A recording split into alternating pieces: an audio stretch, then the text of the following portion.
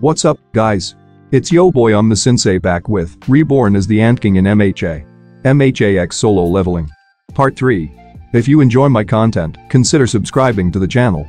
Like the video, share, and leave a comment. This really helps with the algorithm. Remember to check out the author of this fantastic fanfic. Link in the description. Also, I have set up a Patreon account, consider joining to support the channel. With all that out of the way, let's get into it.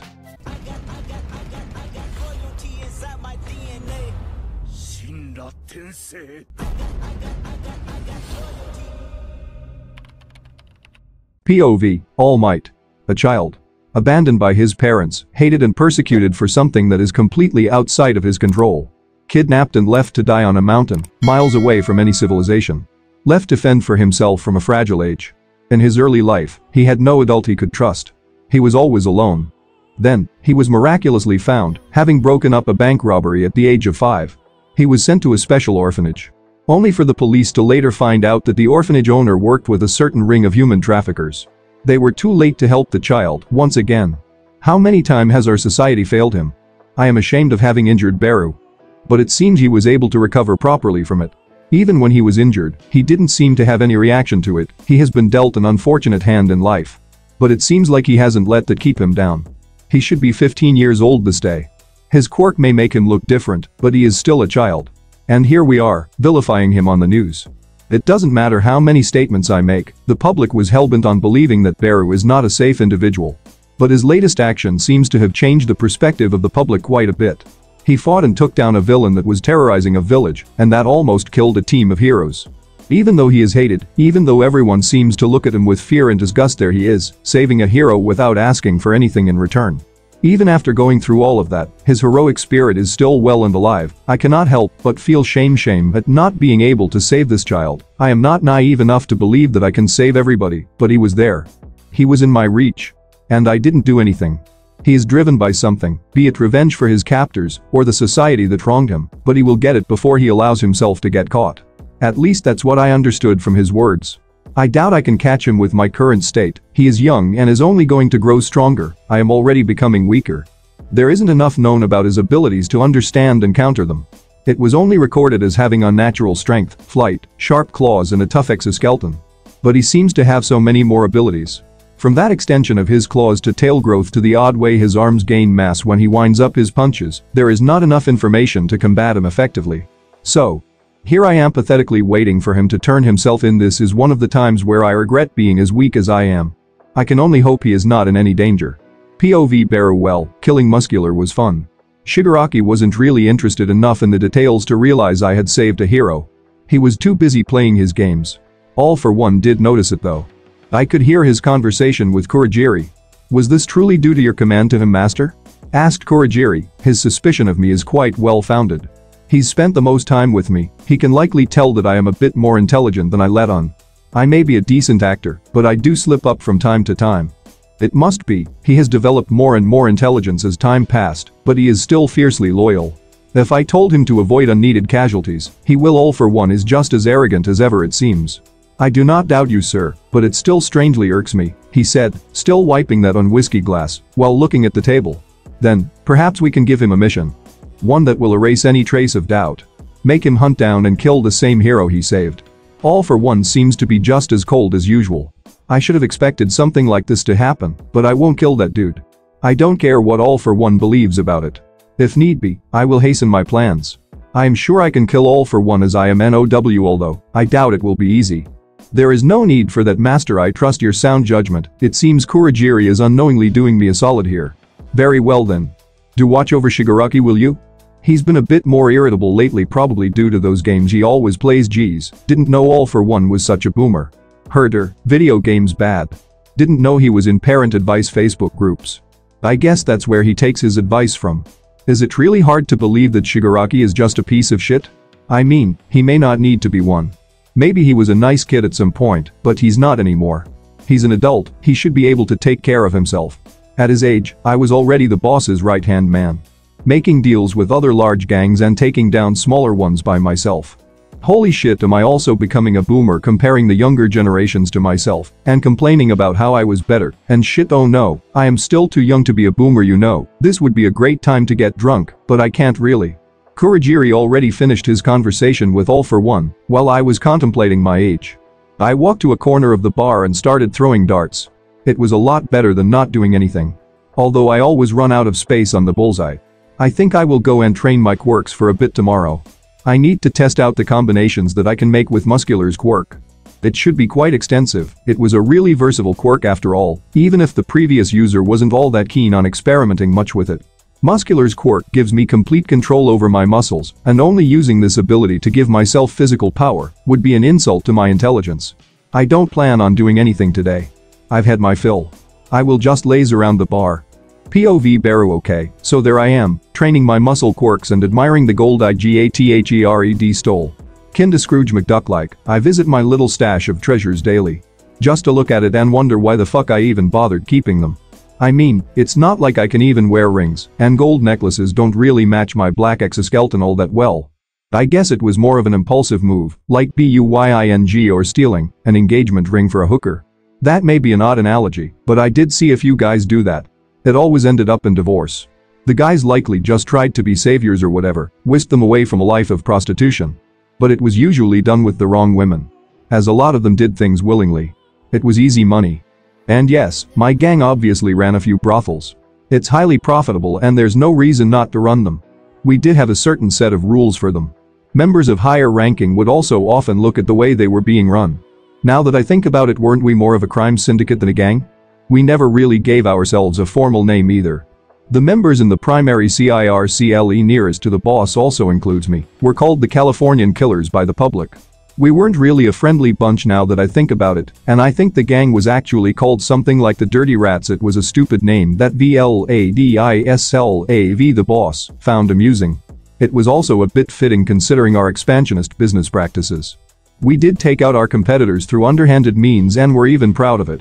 Well, enough thinking about my old gang. Some interesting things are happening right now. Like this random kid that just stumbled upon me. He is really small, I think he's around 3 or something. He's got short spiky black hair and a red cap on his head. What is a kid doing in the middle of the woods? Are his parents irresponsible enough to let him wander off like this? He looked a bit scared at first, but then he looked happy. Mr. Bug.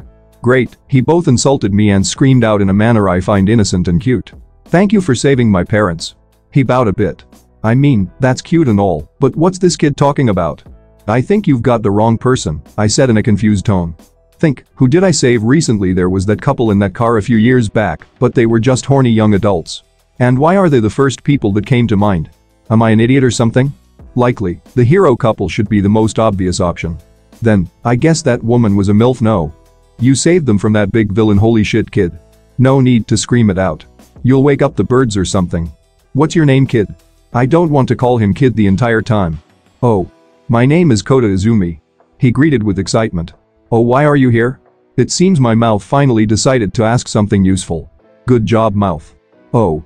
I'm staying with my cousin while mom is helping dad recover.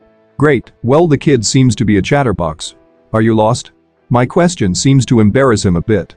It's a bit odd for a 3-year-old to come all the way here unsupervised, though yeah, we were playing hide and seek.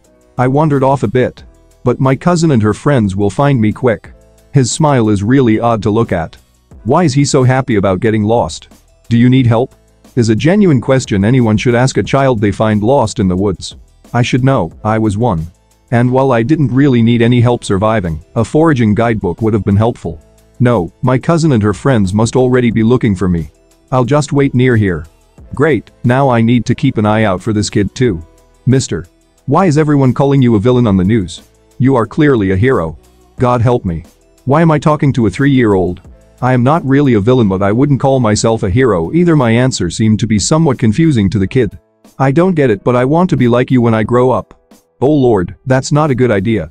I mean, I get that he's happy to meet his parents' savior, but it would be a bit irresponsible of me to just encourage him to become a crime-fighting and oddly dressed hero. But then again, his parents are also heroes, maybe they can train him or whatever. Sure kid, you will be a nice hero, now leave me alone so I can admire my jewelry in peace. Wait, didn't he say someone was supposed to come for Hai? Didn't even get to finish that thought as the earth underneath me gave way. It was an odd feeling, kinda like climbing up a staircase at night and forgetting how many steps there were, taking one in empty air and panicking for a second. Yeah, that's the same feeling. But I have wings now. So I just floated in place as the ground underneath me formed a whirlpool. I quickly grabbed Coda, who was being pulled away by the earth. I don't really know who this is, but I'm not about to let a kid get dragged around by dirt hands. Whoa. We're flying. The kid got excited really quickly. Let go of the child, villain. Shouted an oddly dressed woman. She's got short hair, she's wearing large cat paws. Oh. Auntie. I'm flying. Well, calling her auntie might be a bit much, Coda. I think this is her cousin. To be honest, don't worry, Coda. We'll rescue you soon. What? Do they not recognize me or something? I saved this kid's parents like a day ago. I landed in front of the woman. She was startled. Then, something even more bizarre appeared. A burly man wearing similar clothes and paws as Coda's cousin just appeared from a bush. Wait, what? Why is he wearing a skirt? He quickly tried to take Coda away from me, but I don't know if it's safe for him to be touching kids, so I didn't let him do that. Stop, I said. And to my surprise, they actually stopped. That usually doesn't work. Take care of the kid, you idiots, was all I said as I held him up to her cousin. She took him from me, a bit confused. The guy also scratched his head a bit. Why are you cosplaying in the middle of the woods and not taking care of the kid? I started scolding them as any responsible adult should in this situation. My scolding continued for a bit as the two of them watched me a bit flabbergasted. Two more women came out of the woods to watch with the same shocked face. Coda seemed to be having a bit of fun, but he didn't really understand a lot of what I was telling the heroes. I even threatened to call Child Protective Services. One of them finally had the courage to speak up after my long tirade. Aren't you supposed to be a villain? A blonde woman with long hair, wearing similar clothes to the cousin. I think these guys might be a group of heroes or something. What? No, he's a hero. He saved mom and dad. Coda looked a bit annoyed at his cousin's friend. Then I could see them look at me for a bit, taking a pause.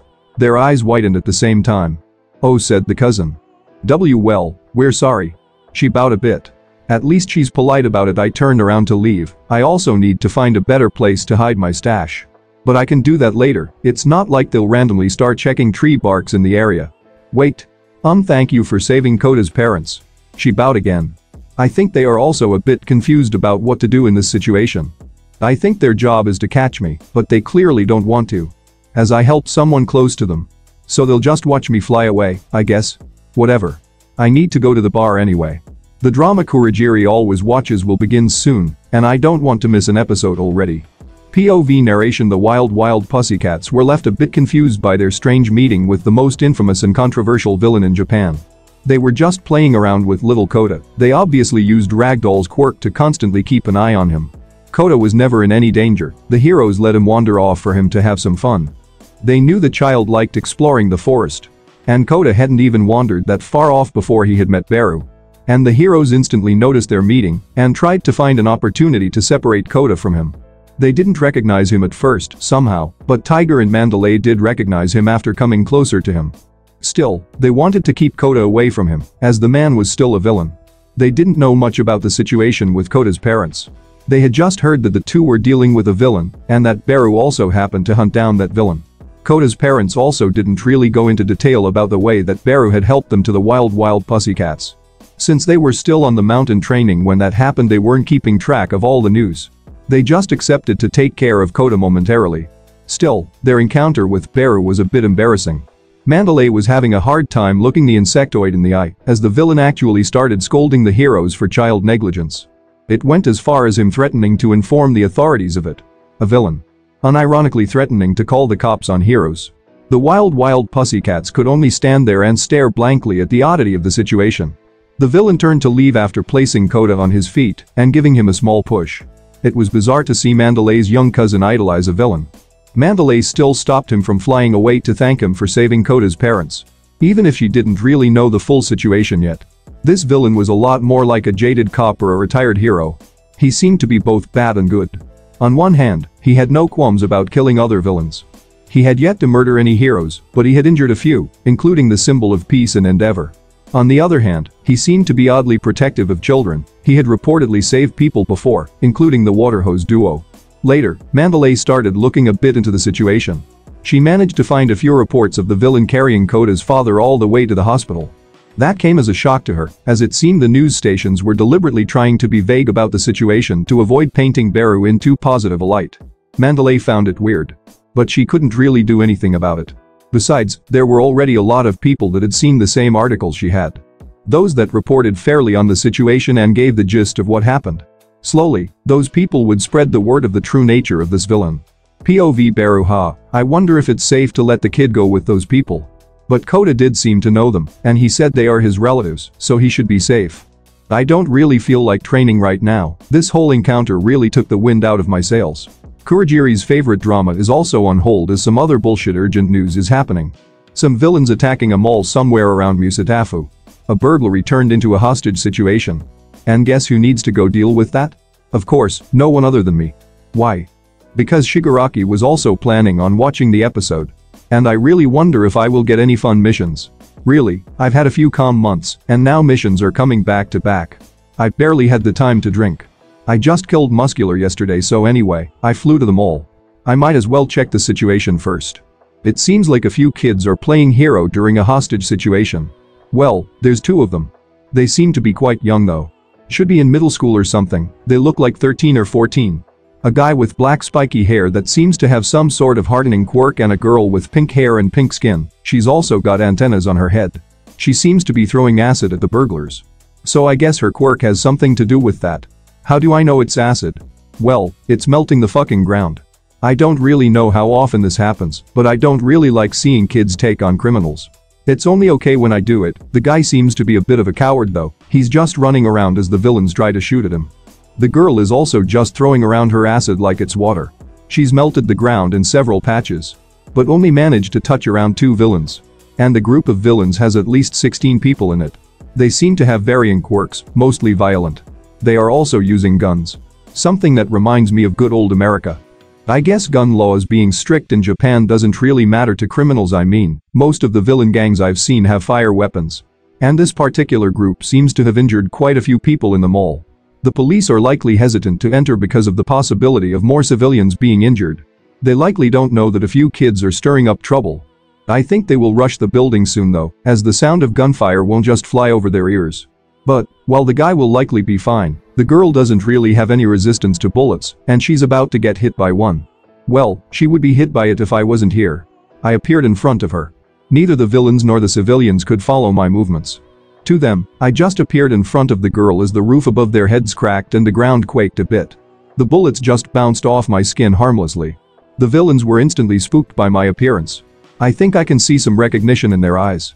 Heh, I'm famous after all. I could also hear the girl behind me give a small eek. And surprise. I looked back at her, there was little fear in her eyes. She didn't seem all that disgusted by my appearance. But then again, not everybody is. I guess I did just block a few bullets for her, and it's not like she didn't see them rolling on the ground after hitting my abdomen. You kids should stay back, I said with a calm voice. The hardening quirk teen was still being chased around. He was running around on the upper floor of the mall. I flew and grabbed him too. The villains chasing him were left wondering where their target had disappeared. I dropped the boy near the girl. The boy was confused at first, looking around all confused. He finally gave off a girlish scream when his eyes finally landed on me. I looked the girl in the eye a bit, she seemed to just sigh in relief and sat down on the floor. The boy on the other hand, a villain, please don't hurt us. He may be a bit too panicked to read the situation properly. The girl just looked at her friend and shook her head. Thanks, mister, is all she said. She looked at me with gratefulness. I guess she's not one to judge by appearances. Now, while this was happening, the villains regrouped and prepared to come towards me. I don't really get why they think this is a good idea. My antennas danced around in the wind as I was hunched a bit. My hands were just hanging by my sides. I stared at the approaching villains. My gaze was enough to make most of them flinch. Now, I kinda wanted to just dismember these idiots and be done with it. But I don't want to traumatize these kids. Mister. We are honored to meet the arch-nemesis of the symbol of peace in person. One person in the group stepped forward and bowed his head. He was about to continue speaking, probably emboldened by my lack of adverse reaction. Not interested. I don't know what he wants to sell, but I ain't buying it. I dashed towards them. Most of the gunmen were embedded into the concrete floor before they even realized I had moved. Only one man was spared. And 2 of the gunmen got back up. I guess they have endurance quirks. One of them seemed to transform his body into a rhino. He tried to rush me and impale me with his horn. I just grabbed his horn with my hand and lifted him by it. smashing him into the other people that were still standing. After that, I just dusted my hands as the police entered the mall. They were a bit shocked to see the chaos that was around. I simply flew away. The police didn't bother stopping me as they quickly transported the injured to ambulances and hospitals. The situation ended quickly, but I can't really complain since they weren't really interesting villains. They were just 2-bit thieves with guns. POV narration. Mina was not having a great day. First, she finds out her exams were a bust, then the mall she was trying to buy clothes from gets raided by villains. She first started complaining to her friend, then the villains heard her and got mad. She, however, wasn't scared by them, even taunting them and whatnot. It was only after the fight started that she realized she could be in grave danger. She had also put Kirishima, her friend, in danger. Especially since the skinny black-haired teen was not a fighter. He could just run around and block attacks with his body. Mina herself didn't really know how to fight. She was just throwing her acid around and hoping to hit the villains. She thankfully didn't injure any civilians, but the villains were also not really affected. Even if Baru considered them trash and 2-bit thieves, they were still a dangerous group of villains. Even some pro heroes would have trouble dealing with that much firepower. And, when they actually started shooting everywhere, Mina panicked a lot. She didn't want to implicate so many people because of her hot-headedness, and yet there she was, fighting villains because she couldn't keep her mouth shut. And she was almost shot too. Well, almost. Mina didn't really know how to describe the man that saved her. She knew of his reputation, few people didn't. He was the arch-nemesis of the symbol of peace. Considered the strongest villain in Japan by far. His identity was also unknown to the public. Any reporter that tried to look into it would be silenced by the authorities. So, there he was. The strongest villain in Japan, blocking bullets for her. With his body no less. It gave her a strange feeling that she couldn't really put her hand on. Seeing his hunched back, his moving antennas. It made her feel somewhat safe. He was by no means looking like a hero. But it still gave off that feeling. The only hero that could make people feel like that was All Might. Kirishima, however, wasn't really feeling the same. He was beyond scared, trembling in place and crying in panic. Baru didn't seem to react to that. So Mina didn't really say anything about it either. Her friend had always been the type to be scared easily. And Baru's image was, by all means, intimidating. Mina could see the previously bold villains shrink as their courage disappeared instantly. No one even dared to shoot towards them anymore. The leader of the group of villains instantly tried pacifying the insectoid. But he didn't even get a few words out before Baru had knocked most of his group into the ground. It was like that Mina understood how powerful heroes and villains could actually become. It gave her a bit of perspective. She wanted to become a hero, and this was a good wake-up call for her. She had no time to waste if she wanted to become a good hero. She needed to start training as soon as possible. Kirishima was having similar thoughts. But he was also feeling ashamed at how weak he was. It was a nagging feeling that he's been having for a very long time. The feeling that he was wasting his time away and not striving for anything.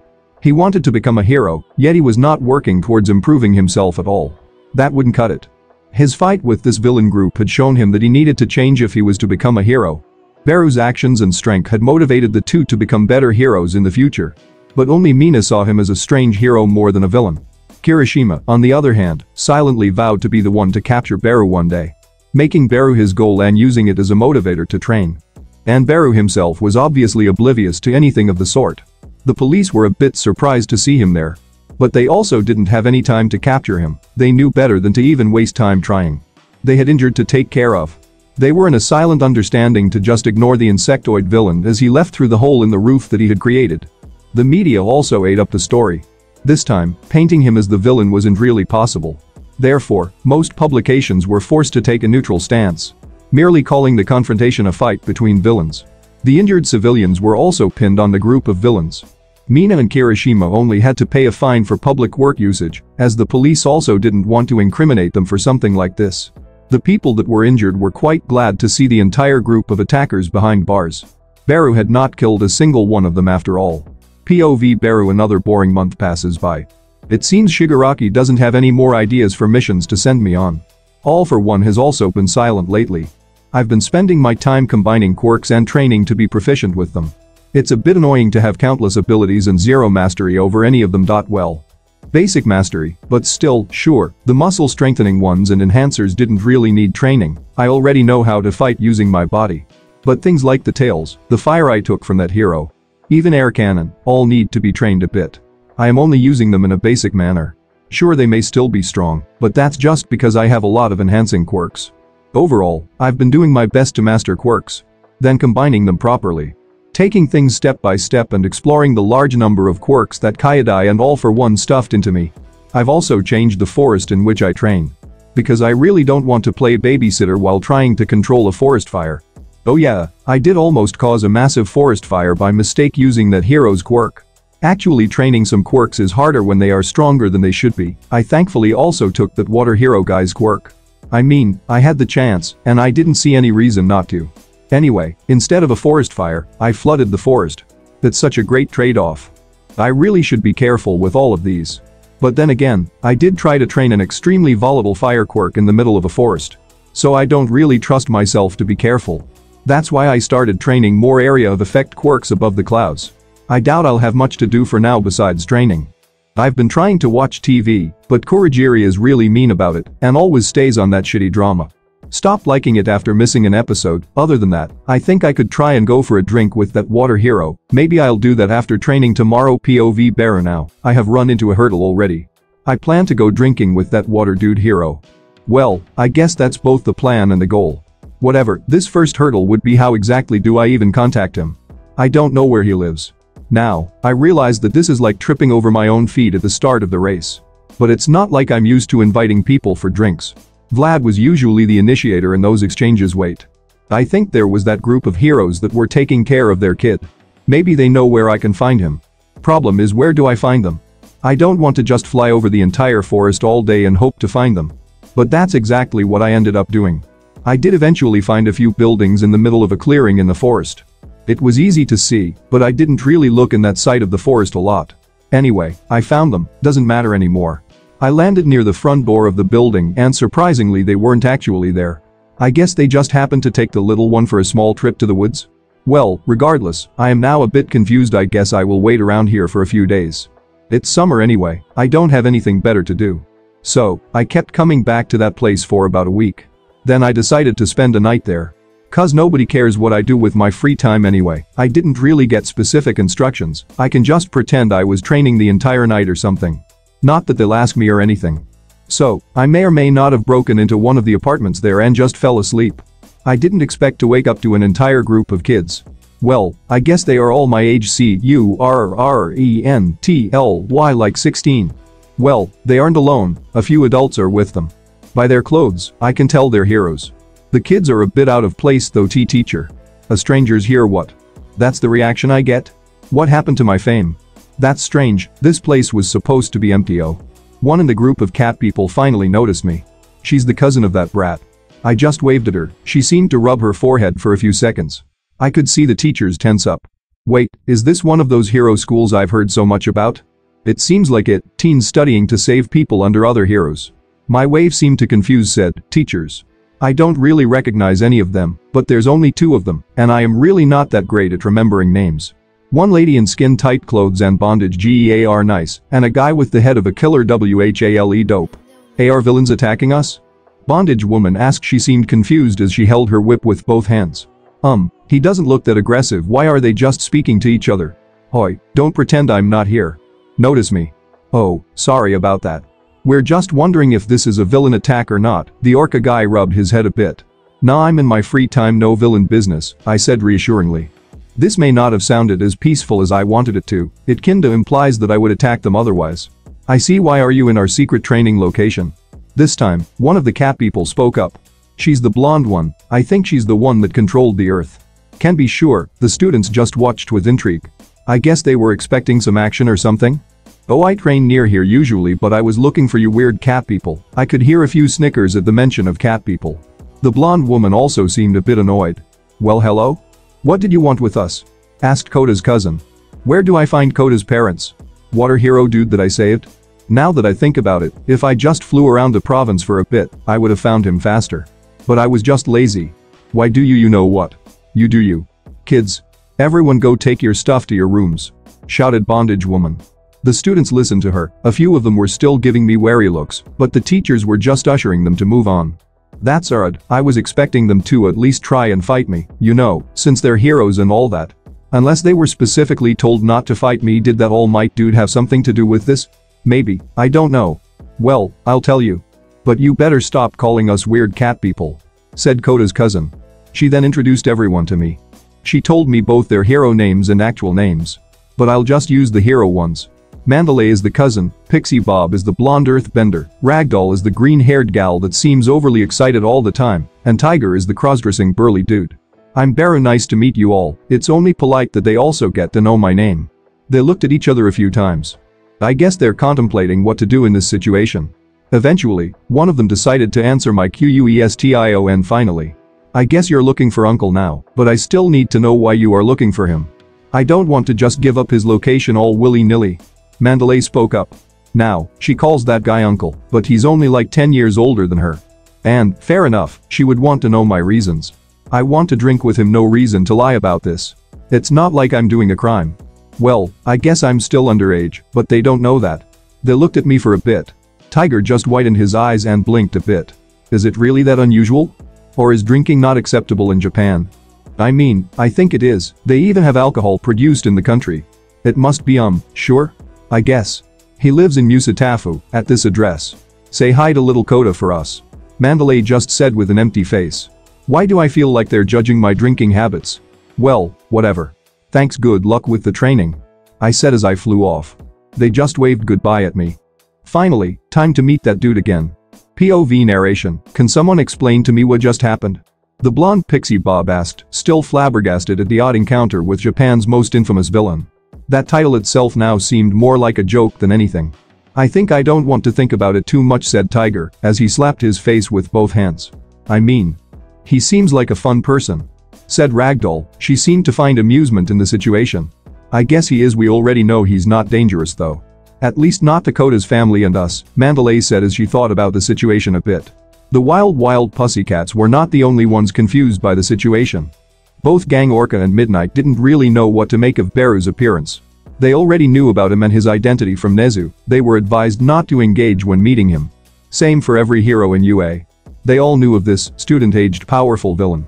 Now they found out that he was also a weirdo. But Midnight knew something now, Baru was by no means a danger to society. The guy seemed far too uninterested in fighting them. Even when they all prepared for combat, he just stood there and stared at them, like the situation had nothing to do with him. The two teachers obviously asked the wild pussycats about what Baru wanted. And they were told about their previous encounter too. Thinking about that made Midnight smirk a bit. Although she was not one to advocate for underage drinking, she found the idea of an infamous villain befriending a group of heroes to be quite interesting. It was clear enough that Baru didn't really care about those titles though. He just seemed to be living his life. Still, the teachers were worried about what he was planning. Nezu had said that the plan might be entirely related to his abductors and that it may not affect anyone else. Either that or he planned on taking revenge on society itself. From these short encounters and his actions in the past, Midnight and Orca could easily deduce that Baru had nothing against heroes in their society. And Nezu would obviously find out about this too. Not like they would keep it a secret. POV Baru, I instantly made my way towards the address Mandalay gave me. Honestly, even if she lied to me, I'm just glad to be out of that awkward situation. Really, how am I supposed to act when I'm surrounded by kids and heroes? It's also a bit odd how quick they were to just write this off as a normal event. Oh whatever, it's not the strangest thing to happen in the last few years. I've been through a lot of shit in this second life. I can't wait to be done with all of this crime shit so that I won't need to worry about being awkward around law enforcement. Well, I am technically still at the front door of a hero couple. So I guess I'm not exactly that bothered about it. I just feel a bit strange because everyone is always ogling me like I'm a time bomb. This was usually the look that lackeys gave me in the gang. And it feels a bit sad because I want to leave that life far behind me. But I guess it's hard to forget about it now that I'm technically back in it. At least I am not really considered scum by the COPS heroes, the ones at the camp seemed rather friendly even. I mean, I would have been all over that bondage lady if we weren't surrounded by kids. And then there's the Orca head dude, he looked really cool. Now that I think about it. I don't think many people would consider mutations COOL besides teenagers, but they don't count. I guess I am a bit immature, but then again, so is every man-child in existence. I prefer not to act all uptight and self-important all the time. Being carefree is nice, and I can also be carefree while killing all for one later. Ah, such a nice life. I'm still debating the most painful method to kill him. I have a decent grasp of his abilities, and he does have a good healing quirk. So I guess I will need to cut him up a lot and watch him squirm? Well, I'll just think of the details when I get to that point. I still want to see what his plans with Shigaraki actually are. You know, so I can tear them down effectively in front of his eyes. Time for a little home visit. Mandalay called the water hero dude uncle now, so I guess his name is now Izumi. I knocked a bit on the door. I am invisible right now. If a passing civilian saw me and called the cops, things would get a bit annoying. The door opened. Kota looked around the outside a bit confused. Until I appeared in front of him and said, "It's not safe for a child to open the door to strangers." He jumped back with a frightened face. But then calmed down after seeing it was me. He actually even smiled. "Mister. You scared me. That's mean. Oh gee, I didn't know he had an attitude." "Shut up you brat. Call me Baru, mister makes me feel old," I said as I rubbed his head with the palm of my hand and stepped into the house. "Where's your mom and dad at? I want to speak to them," I said as I rubbed my antennas. It kinda looked like I was trying to arrange my hair. "Not that I have any, mom and dad aren't home right now. They said they'd be back quickly though. You can wait a bit with me," Kota said as he ran and did a flip onto the couch. Well, it looked more like he was jumping a fence due to his size. "Yay Mandalay," and her friends said hi. I said as Kota perked up again from his couch. "Oh. Did you meet cousin Shino and her friends? That great. They're always busy when I ask them to play with me. Great, I guess I'll spend a few hours listening to this kid speak out about his life. Not like I have anything better to do. I just hope his parents didn't both go out to buy milk and a pack of cigarettes. I mean, I guess it would be a bit unusual for both of them to do it at the same time." Kota was watching some cartoons. I wasn't going to just stand there awkwardly though. I stepped over the couch and sat down. Kota didn't react. He was quite transfixed on his television. Now that I think about it, why exactly did they let him home alone? It's probably some hero business or something. I mean, I doubt they would leave him alone for that long. So I guess it's fine. I don't have to also start reprimanding them about childcare. I am really keen on not seeing children be mistreated. It's probably a product of my troubled upbringing. I remember one time a guy tried to rape a little girl in an alleyway. He was technically a higher-ranking member of an allied gang. Their boss was friends with Vlad or something. Well, I made sure to bash his head in. It may have started a gang war, but Vlad made it a point to only send me out on the turf wars that ensued, and I basically took care of it all. He said that I should clean up my own mess. He didn't even blame me for it. He said it was just principle. But I think he was planning on taking them over anyway. I mean, he even had man force prepared to take over all of their establishments and territories. He always made sure the bodies were cleaned up in my wake too. All that thinking made me hungry. I just kinda walked into the kitchen and grabbed an apple. I don't want to just raid the kitchen of this random guy. Grabbing an apple is already a bit much. Kota didn't seem to mind though. He was still transfixed on his television. Were kids these days really this into cable television? I always thought everything is on the phone nowadays. Is Kota a boomer? No, that can't be right. I think most people watch television because of this strange hero idolization. Heroes are everywhere in the media now. And their fans would obviously watch them anywhere they could. I munched on my apple as I thought about more uninteresting things. I obviously ate the entire thing, including the core. 'Cause I'm an animal, then I went and grabbed another one. Can't really blame it on me if they leave them out in the open like that. When I sat back down and took a bite out of the apple, I heard the door swing open. I guess the parents are at home. Either that or a home invader, like I'm not one, that I need to cut up a bit. Kota also rose from his place on the couch. "Mom. Dad. We have a visitor," he said excitedly. "Kota. Why did you not lock the door? Geez, I hope this kid realizes how dangerous this is. Even his mom is shouting at him." I decided to also walk in the hallway for a bit. And who would even visit us at this time? Then she saw me. Hello? Yeah, that's about the reactions I expected. "Good day. I'm Baru, by the way." I just waved at her a bit. Feels a bit awkward, but I'm sure Water Dude can clear up the air. Now, Kota's father also entered the house, carrying a few bags. He spotted me. He stood still for a moment. Shock was evident on his face. Then he smiled and greeted me warmly. "It's great to see you again. I didn't get to thank you properly back then." He even shook my hand. Really polite and all. "Yay, sorry for coming unannounced. Didn't know where to find you." He doesn't seem to be all that mad. "I mean, I wasn't really expecting to just find you inside though," he said as he rubbed the back of his head. "What did you expect? I'm a villain." Although most other villains would seem to disagree, I let him and Dad. He's a friend. Kota is really defending me right now, huh? It doesn't help that I'm munching on an apple as we speak. The woman of the house finally intervened. "Kota. What did we tell you about answering the door when we're not home?" Yep, she's mad. "I'm not going to defend you, brat. Don't give me those eyes." "I know. Big bro Baru also told me about it." He looked down all guilty after seeing that I wasn't defending him. I mean, it's something he should learn. And being called big bro makes me feel much younger. Well Beru, would you tell me why you've come here? I'm sure you have your reasons. He seemed to turn a bit serious. His wife took Kota to the living room, likely in an attempt to distract him or something. What are they expecting here? A confession or something?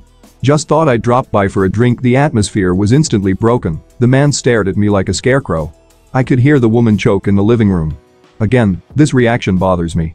Is day drinking unacceptable in Japan? I voiced a genuine concern in the form of a question. He composed himself by coughing a bit in his hand. And no, but it was a bit unexpected also. Aren't you a bit young? Oh, so he knows my identity.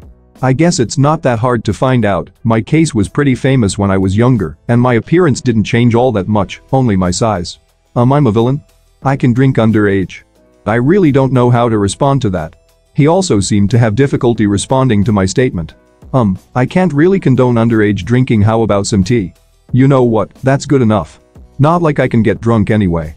I just nodded and we both walked to the kitchen. His wife and Kota soon joined us, and we just talked about random stuff, like dramas and cartoons. I also told them a few stories about my delivery missions. I obviously let out any unfriendly details, wouldn't want Kota to hear about anything too graphic. We did that for a few hours. I also learned that Kota's mom is named Ryuko. My time there was quite relaxing. We also talked a bit about the muscular incident and how thankful both of them were for me saving them. Kota was also happy to see us all get along. I left after a while though, didn't really want to overstay my welcome. Now said I could drop by anytime I want though. Which is nice. POV narration. A year quickly passed by, with Beru's visits to Naozumi becoming more and more frequent. The insectoid was spending most of his time off with the family. Now had also come into contact with the principal of UA, who provided him with more information on Beru. And, in turn, Now also told him more about his encounters with the villain. Now didn't really know what to make of his friend. One word to describe him would be eccentric, but he also seemed quite caring and good-natured. He found it hard to believe that such a person could harm anyone. And yet, Beru was shown to be one of the deadliest villains. Even recently, he was spotted hunting down a group of villains. None of which survived. They were all cut to pieces, some were crushed to death. The only reason Now didn't talk to Beru about it was since he always made sure to not harm any civilian or bystander. He knew Beru had his reasons, and he didn't feel like prying into them too much. He had no way of knowing that Beru didn't really consider his actions wrong. He saw those villains the same way he saw rival gangs back in his gangster days. Simple-minded fools that chose a life of crime thinking it would make living easier. He considered everyone that chose such life to be automatically prepared to die. As that was the ideology that he had instilled into himself from a young age. It was how he justified his killings at an early stage. Before he stopped caring completely. For now, Beru was a strange teenager. Talking to him felt more like talking to a childish adult. It was evident that he knew his way through life, but he also didn't stress himself with anything. He didn't bother with responsibility, and he didn't take many things seriously. Now could only assume that was because of his lack of upbringing. He had matured faster, but not as conventionally as others. A lot of the serious issues that others had simply flew over his head. He was mature as he understood how his choices affected others. He understood the consequences and weight of his own actions. Now had managed to have a serious talk with Beru at some point. They talked about what he would do after he finished his revenge. To which the insectoid responded. I'll likely talk with the authorities. I will decide when the time comes. It was clear that he was aware of his crimes. He knew that living a normal life would be difficult after he was done. But he also seemed to be happy knowing that. Nezu also didn't like the situation all that much. If not for the knowledge that All Might himself had no confidence in defeating Beru, he would have tried to capture him at some point. But All Might was also busy training his successor. A child that was to join UA as well in the upcoming entrance exams. Toshinori Yagi may have tried to hide that from his boss, but he was easily seen through. Therefore, Nezu knew that the chances of them winning was even smaller with All Might transferring one for all. So, the situation was going to end in Beru getting his revenge. At least Nezu now had assurance that his revenge wouldn't harm any innocent lives.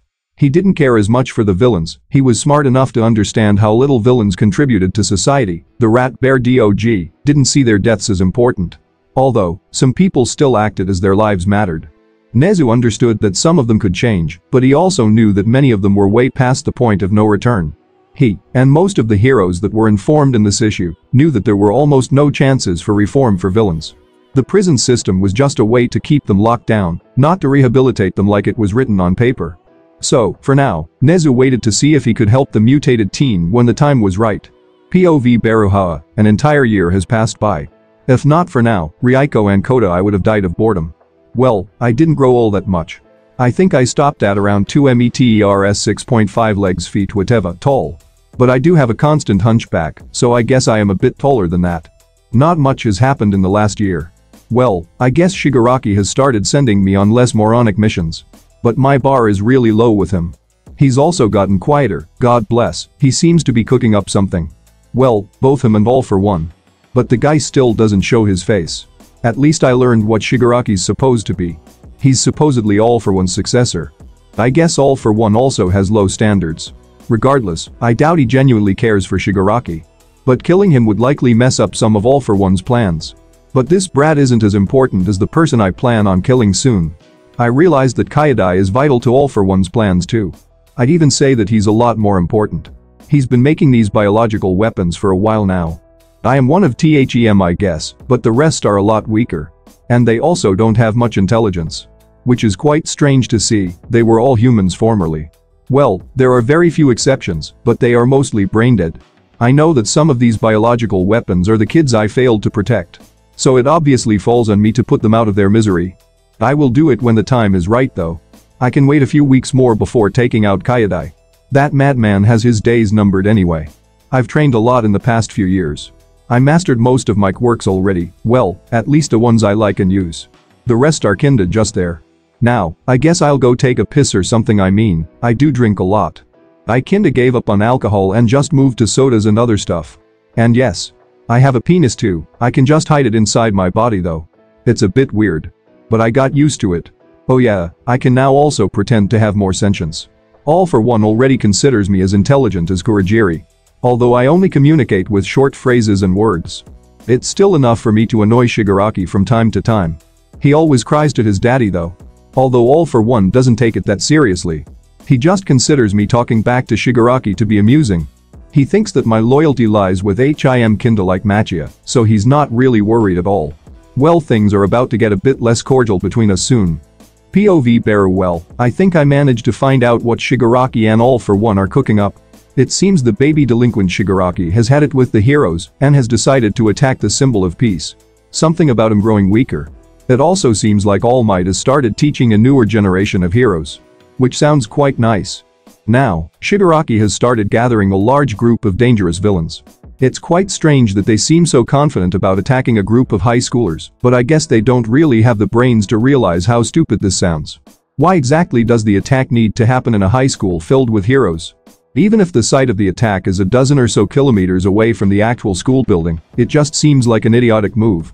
If I wanted to execute someone like him, I'd choose something more practical. Like a public hostage situation with civilians. Followed by an ambush. But then again, I am not really the leader of the operation. Still, now that both All for One and Shigaraki are distracted, I can go and take out Kyodai and every Nomu inside his shitty laboratory. The only one that can actually pose a threat to me might be Gigantomachia. But he's a bit dull. And I am also a lot faster than him, so I'm not really worried. His regeneration doesn't really work well with beheadings. I will attack Kyodai an hour before I need to attend the attack on this UA school. It's still strange to me that adults are finding attacking teenagers a worthwhile way to spend their time. I mean, most of them are gathered to take care of the students.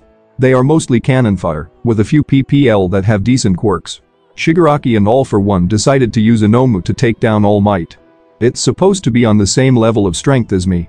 And the two of us together should be able to take down the symbol. Kurogiri will also provide support. Now, this Nomu is somewhat familiar to me, a bulky body, exposed brain and a bird beak. This is obviously little Sauma or what remains of him. I remember the Mad Doctor and All for One talking about the kids at some point in my incarceration. Apparently, only 3 of them survived the experiments and were turned into Nomus. Sauma being the strongest one. They referred to him as the brat with the regeneration quirk. Which is how I even realized they were talking about him in the first place. He should also be a teenager now, but he's been turned into whatever this abomination is. I will make sure to put him out of his misery. I can't do much else to help him the way he is now. And I don't want him to be kept in a laboratory for the rest of his existence. I doubt anyone can help him recover. Well, maybe I should still give it a chance. Just trap the Nomus in the lab and capture Sauma. Yeah, I think doing that would be a bit better. I mean, if Kyodai can do something like that, there must be someone out there that can undo it. The world is vast. And if there are a lot of nomas, the government won't experiment on all of them. Regardless, the attack on the high school will be in a few days. I need to prepare a bit for it. Well, I don't have a lot of preparation left to do, it's all I've been doing for the last few years. I can barely wait. I will take out all for one's most useful and loyal subordinates in one fell swoop. Then I will attend this raid before they notice anything is wrong. And kill his beloved disciple. Killing Shigaraki is also something I've been wanting to do for a while now. His arrogance is annoying, but it's also got a weird feeling to it. It's almost like I'm dealing with a child throwing tantrums than a villain. I don't really know what to think about him. It's pretty clear that he's been groomed by All for One too, so he's nothing more than a pawn. I somehow can't bring myself to actually be mad at him. But I still need to kill him to fuck up All for One's plans. Well, I still have more time to think about it. He's pretty harmless all things considered. Well, minus all of the murderous tendencies he has. He keeps trying to send me after people that cuss at him. Online he graduated from playing with bots at some point. I obviously don't take his requests seriously. But he's quite chill when he's not throwing a tantrum. I would also like to warn that All Might dude about this assault, but then he might do something unexpected, and I won't be able to properly fight All for One. Baru. Can you go and check on Jiren? He's the one handling the recruiting that I told you about. After I've also learned to speak, he started calling me by my name. He's also been a bit more careful with his requests. Although most of them still have that tone of superiority. Sure, I said in a distorted voice. It's nice to see how unnerved people are by it. But I don't really use it when speaking to friends like now and his folks. But it does provoke fear in most listeners. Well, it depends on the situation too, but it's fun anyway. I left towards Jiren's hideout. He's some information broker in the underworld of Hosu City. He's the one tasked with spreading the news about this attack and recruiting members. He already had over 100 villains when I last checked. This recruitment drive is pretty impressive, but not as much when you realize that they are just 2-bit thieves and useless murderers. They will have to do though, although, I have my doubts these guys are even capable of killing those middle schoolers I saved at the mall that one time. Oh well, the assault on UA is bound to fail. My plan is centered around the failure of everything All for One has his hands in. I dropped by the alleyway where Jiren has his office, a broken down barbershop repurposed into a bar. Not really fancy, but it's not that bad. I've been to worse pubs before. Hello. I said as I opened the door and the bell above it ringed a bit. The bar was mostly empty. Only 1 or 2 people inside. And all of them are criminals.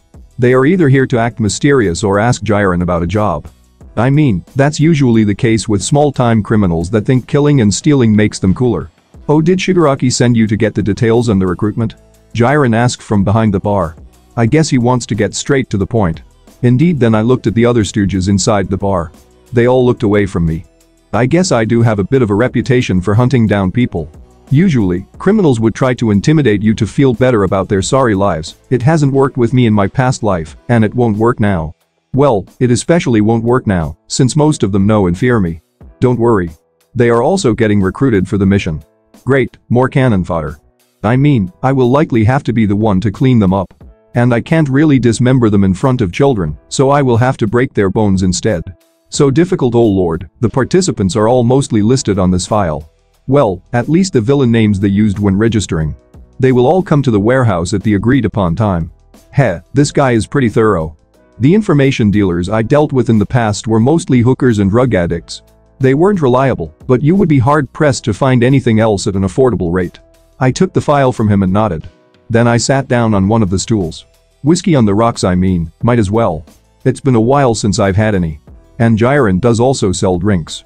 It's also not the first time I drink from him, so it's not that big a surprise for him. And he also poured it in a large pint, just the way I like it. An actual whiskey glass is a bit too small for me to even get the taste in my mouth. Thanks.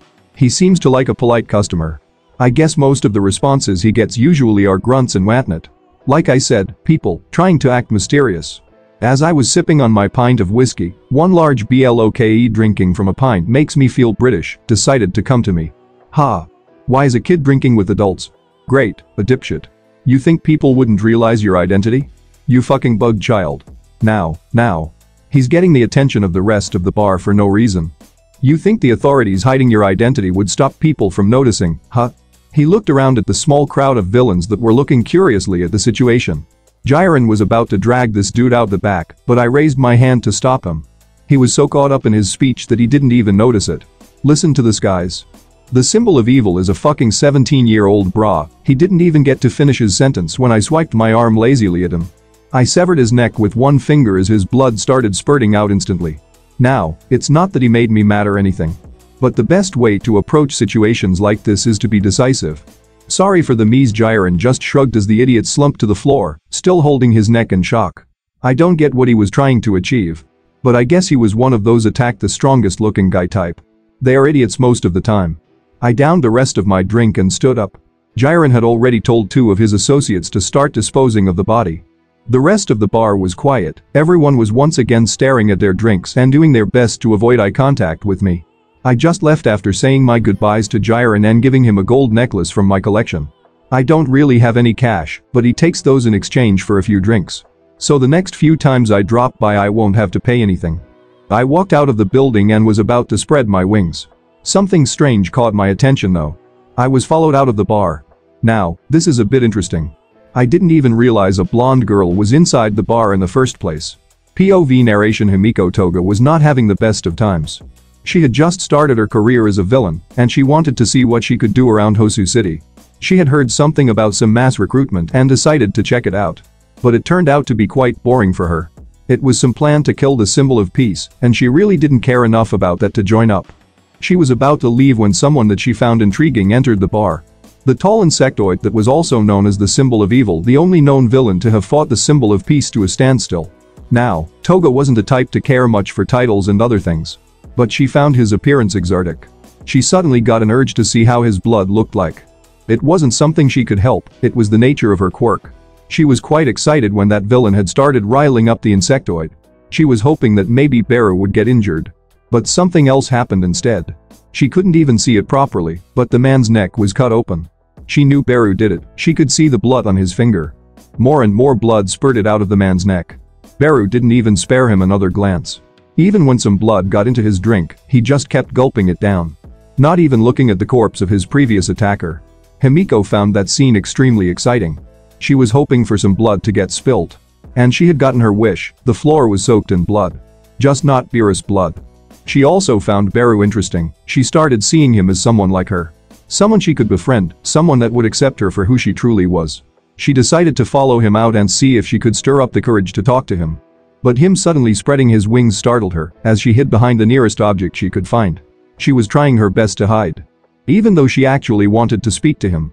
Her fear kept her from approaching the insectoid. She wasn't afraid of Beru, she was afraid of being rejected. POV Beru: this girl is pretty good at hiding her presence, not gonna lie. I almost didn't notice her at all. Well, almost, I can still notice it. I can literally hear her heartbeat from behind that dumpster. Well, it's more like a trash can than a dumpster. I can see some of her hair as it is just wiggling around in the air. She didn't choose a great hiding spot. You can come out now. I just stared at the hair. The girl rose from behind that trash can and looked at me with a strange smile. What's her deal? This isn't exactly a great ambush if that's what she was going for. Well, she's blonde, wearing her hair in 2 buns. She's also in a high school uniform. I don't recognize her at all. But she looks kinda cute. But she also looks completely crazy. Just my luck. Hello. I am Himiko Toga, a pleasure to meet you, sir. I mean, that's great and all. But what's your deal? Hello, I am Beru. I will respond to her greeting.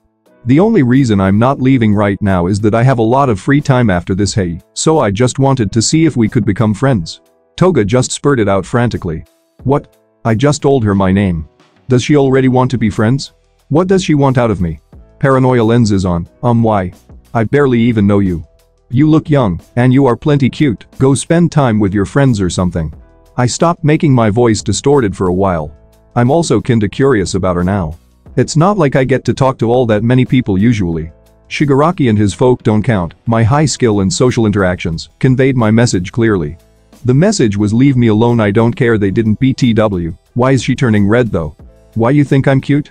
I wasn't expecting our relationship to develop so quickly. Now hold the fucking phone. What? This is what she took from my roundabout way of telling her to fuck off? She just singled out the compliment and ignored any other word.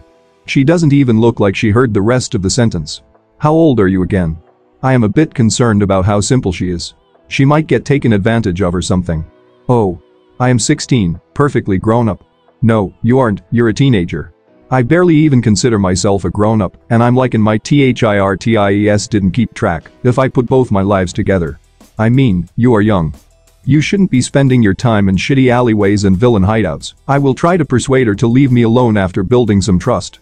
Maybe I can also tell her not to get into this kind of life without any good reason. It's not like she can get anything good out of it. Women usually have it rough in the underworld, although her smile got really wide when she heard my question. I'm glad that you care. I don't, but go on. But at least I can be myself in this place. I don't need to worry about what others think of me. Well, that's not exactly odd to hear from a 16-year-old. I looked at her a bit. She squirmed in place for a while. She clearly has something on her mind. Not gonna lie, her mannerisms are quite cute. What is it? Speak out. My words immediately made her talk. Sir, can you please give me some of your blood? There it is. My hot to crazy scale was warning me of this. It's not that I want to hurt you, but my quirk makes me want this. Well, that's a better reason than what the other crazies I've dated had, I guess. But I won't give you much. She looks a bit desperate, which makes me pity her. And any open wound would close up in seconds for me, so this isn't that big a deal at all. It's kinda like bending down and helping someone pick something up. Oh, really? Thank you. She jumped and hugged me. Geez, she can jump quite high. I wasn't expecting that. Well, I saw it coming, but still. Then, I felt a knife trying to dig into my back. Well, she couldn't really scratch it at all. But she tried. You won't get far like that. She looked a bit surprised, but I think it's more that I didn't react violently to her attack. I mean, I did say I'd give her some blood. She likely just took that as an invitation or something. She broke the hug and looked up at me. I just cut open my palm with my claw and let some of my blood flow in front of her. She quickly opened her mouth and brought it close to my slowly regenerating wound. I slowed it down on purpose. I mainly wanted to see her reaction. Didn't think it would be this major. Drinking blood is not that big a deal. At least she's all that weird. I've seen much worse. She opened her eyes while licking my palm. It looked like she had stars in them or something. Eventually, the cut closed up. She was still licking my palm though. I ended up having to stop her by pulling it away. I mean, no reason to get weird about it. She's a bit too young for me. I'd say she should come back when she's a bit older or something. Thank you. Can I please come with you? I put my hand up, stopping her from speaking more. Nah, I don't really have my own home. And I really don't feel like looking after you all the time. Oh, by the way, don't join the mission Jiren is recruiting for. It won't go well, I said as I spread my wings again. Till next time. I flew off, not giving her a chance to say anything else. She still had time to smile brightly and wave at me. Really, what an odd encounter. I didn't expect something like this to come out of a shitty walk to a bar. I think I'll just sleep a lot to pass the time or something. POV bearer, the day has finally come. The assault on the high school is going to happen in a few hours. I have just enough time to go deal with the doctor and Gigantomachia. Kurogiri and Shigaraki are still getting prepared for the raid. I can just leave them to get to it, as they don't really need me to be here for now. I just need to be there when the attack starts. I do want to see if they truly want to kill kids for whatever reason. I mean, they may be villains, but they should have some code of conduct. At least my gang had some strict rules against harming children. I remember having to get rid of a few members for doing that type of thing. They usually got the same treatment as the snitches. Although it was always annoying having to buy more buckets. But I guess we weren't really 2-bit thugs. So I shouldn't expect them to have a code of conduct at all. Well, I'll take care of it when I get to it.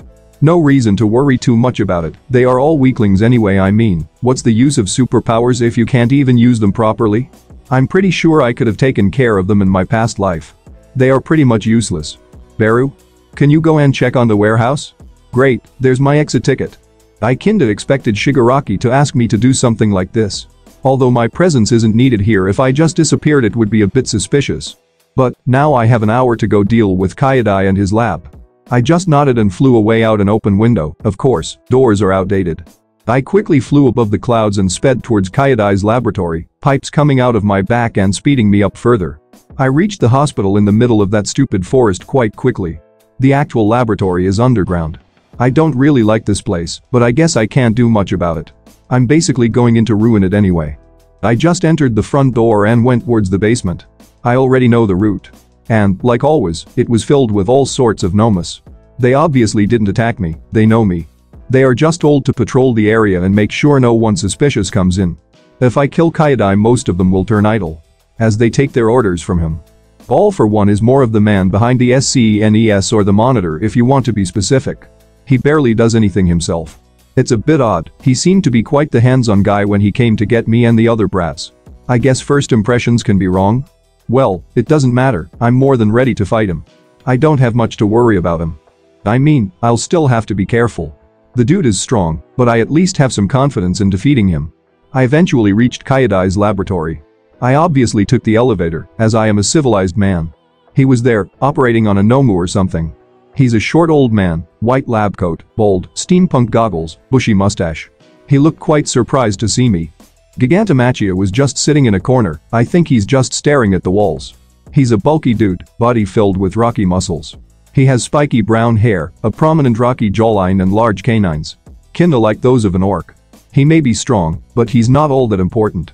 He's quite dull and easy to deal with. He also won't be able to fight all that well without his gigantification quirk. This is quite the enclosed underground space after all. Kayadai is actually the first person I need to take out, all he needs to do is press a button, and every Nomu in the building will rush this place. And I don't want that. Oh, Beru. Has Master sent you here to fetch something? Kayadai isn't really suspecting anything. I guess he wouldn't. He probably thinks I'm as simple-minded as Giganto. Yeah, something like that. I don't need to bother too much with him. I don't feel like listening to him talk all that much. I stepped closer to him and looked him in the eye. He just raised an eyebrow, likely finding my approach to be quite strange. POV narration. Thanks for the quirks, Beru said in a happy childlike tone. He swiped his hand much in the same way he did at the bar, severing the doctor's neck while keeping eye contact. His clear voice startled the mad doctor, then Kayadai's eyes widened as his neck started bleeding. Beru decided to just let him bleed out. A slow death, just so he could watch his master's other faithful servant get cut to pieces. Beru swiped his claws at Kayadai a few times, cutting off his hands and legs to ensure that he couldn't pull off any funny moves. He just stared in shock. All of that had happened in 2 seconds. VeganMaster quickly got up from his sitting position. He looked at the Ant-Man warily. He wasn't sure of how to approach Beru. He wasn't all that intelligent, to begin with. And he also wasn't sure why Beru would attack Kayadai. Did their master want him dead? Had his service been unsatisfactory? He didn't expect Beru to rush him too. But he quickly blocked a claw to the side. It was a casual attack from Beru, yet it still almost severed his hand. Why are you attacking me? Have you gone mad? He was growing angrier as his body was being filled with cuts. His hardened muscles were not even remotely helping him. He also couldn't grow in size due to their current location being underground. So, he was stuck with having to tank hits. But, slowly, he was running out of stamina, and his morale was falling greatly. He couldn't feel any pain. But he could feel the numbness spread around his body as he was quickly losing blood from the many cuts inflicted on him. His arm that had been dangling from a few strips of muscle had already fallen off. Beru just stared at him as he slowly sunk to the ground. The numbness spreading all over his body. Well, that was quite easy, but I did take them by surprise, was Beru's thought. But the way he started the attack determined this easy outcome. First, he claimed that he was sent by All for One. Then he murdered the only person in the room that could disprove his lie. It took a while for Giganto to wrap his head around the severity of the situation. He was taken by surprise, and he didn't even have time to react. By the time he started swinging his fist in retaliation, he was already filled with cuts. Beru even allowed Giganto's punches to land, as they didn't even make the insectoid flinch. The fight was one-sided and ended quickly. Beru just left the room with a happy mind. He was now excited to finish off his plans. POV Beru. I left the hospital, most of the Nomas were still doing the last tasks they had received. But some of them remained idle. Still, they didn't attack me, they aren't really intelligent enough to realize I had just killed their creator. I think Kayadai was trying to create more intelligent ones. But he probably didn't get to go that far into his research. Oh well, he won't be doing any of that anymore. I honestly thought I'd find Kayadai's death to provide me with more satisfaction. But I just felt he was pathetic in his last moments. Same for VeganMaster. Neither of them proved to be anything special to me. I guess only All for One himself will provide me with that feeling of satisfaction. Well, his turn will come. Sooner than later. I wonder how long it will take for him to realize that his loyal servants are dead. I hope to be there to watch his reaction. POV Beru. So, here I am at the warehouse, waiting for Shigaraki, Kurogiri and Nomu-sama to arrive. There are around 160 villains altogether. And, you know, I really got this revelation late in life, but the word villain is used really loosely in this world. I remember villains being a bit more intimidating than street thugs, you know? Like them being the enemy of powerful heroes and whatnot. Venom, Green Goblin and others. I guess reality is oftentimes disappointing. But there are two problems on my mind right now. How exactly do I bring all for one out of his hiding hole? I mean, I can slaughter all of his ASSOCIATES, which I've already started doing, but I haven't seen the man in person in a long time. How exactly should I approach this? I've no doubt he wouldn't come out if I take Shigaraki hostage. I don't think he considers him important enough. Oh well, I'll think about it when I get to it. Now about my other problem, Baru. This is my other problem. This clingy psycho decided to join the raid for some reason. She's currently hugging onto my back like a koala on a tree. She keeps rubbing her cheek on my spine like a maniac. Now, I don't have any confidence issues, but I did look in a mirror recently. What's her deal? Is it because of the blood? It wasn't even that big a deal. I mean, Toga may be cute. But I advised her not to come to this raid. And here she is, doing exactly the opposite. She probably took me telling her not to come here as a sign that I was going to be present. Either that or she asked Jiren about it. Knowing the guy, he'd tell her about it with a smile on his face. Didn't I tell you not to come here? I asked once again and promptly got ignored obviously. This gal shut herself up in her own world right now. I said it louder this time too, which startled some of the villains nearby. I think they only heard me speak in a distorted tone till now. Well, it seems Toga only halfway ignored my words. She did respond in the end. I knew I'd find you here. You did say that we'd meet again, right? Wasn't that basically an invitation? For fuck's sake. I guess I should have expected something like this to happen. Her type is usually really unstable. She can read between the lines and understand exactly what she wants to from my words. Baru, can you give me more blood? She asked while still clinging to me. I mean, it would be cuter if you wasn't asking for my life juice. Maybe later, after the attack or something. It seems anything besides outright rejection is a positive answer for her. She just started hugging me tighter. Now, I could tell her to fuck off. But she's really quite harmless besides being a bit irritating at times. She seems quite friendly in her own way. I see no reason to antagonize her for that. Thanks. By the way, how do you know this will fail? Seems like a pretty large crowd. It seems she's actually curious about this. I can tell from the tone, her face is still stuck to my back. Numbers don't mean much when they are all cannon fodder. Besides, there's not much here to fight that All Might guy. I said in a more quiet tone this time. Only Toga, and maybe a few that have enhanced HEARING if there are any, could hear my words properly. But Mr. Jiren said that the League had some type of weapon against All Might. That and you're basically what he used to sell this entire operation. She seems a bit more confused by my answer. And her question is also a bit strange to me. Did they use my reputation to attract more people to the raid? That's annoying. Well, I guess it's also flattering in a way. But now I have more villains I need to take out. I guess I don't need to do it alone. I grabbed Toga's arm and pulled her in front of me. She let off a small eek. She then looked me in the eyes for a bit, turning more and more red as she did so. I got closer and closer to her. She closed her eyes and waited a bit. Does she really think I'd try to kiss her? I mean, it would be weird to do so without lips. My mouth got close to her ear, and I whispered, at a volume only she could faintly hear. When I give you the signal, you also start fighting the other villains. Then I pulled back. She looked confused for a bit. But then she nodded, with a resolute look on her face. I don't really have to give her a type of signal, I'll just do something obvious, like screaming now. Or something. Seeing her disappointed face is also fun. Maybe that type of teasing was a bit too much for her? Nah, she'll get over it eventually. Meanie ha. I guess she actually got mad. My arm was still wrapped around her THOUGH from when I pulled her, and she was still hugging me. So I guess she's not that mad. Eventually, a portal opened up. Kurogiri finally brought Shigaraki and Nomusama around these parts. Shigaraki's expression was fun to watch when he saw me. He even came over to me for a bit. Well, not much of his expression can be seen through that stupid hand on his face. But his neck scratching stopping was a good enough indicator of surprise. What is are you what? He can't even articulate a proper sentence. Is the sight so surprising for him? Her friend, I don't really need to act about it.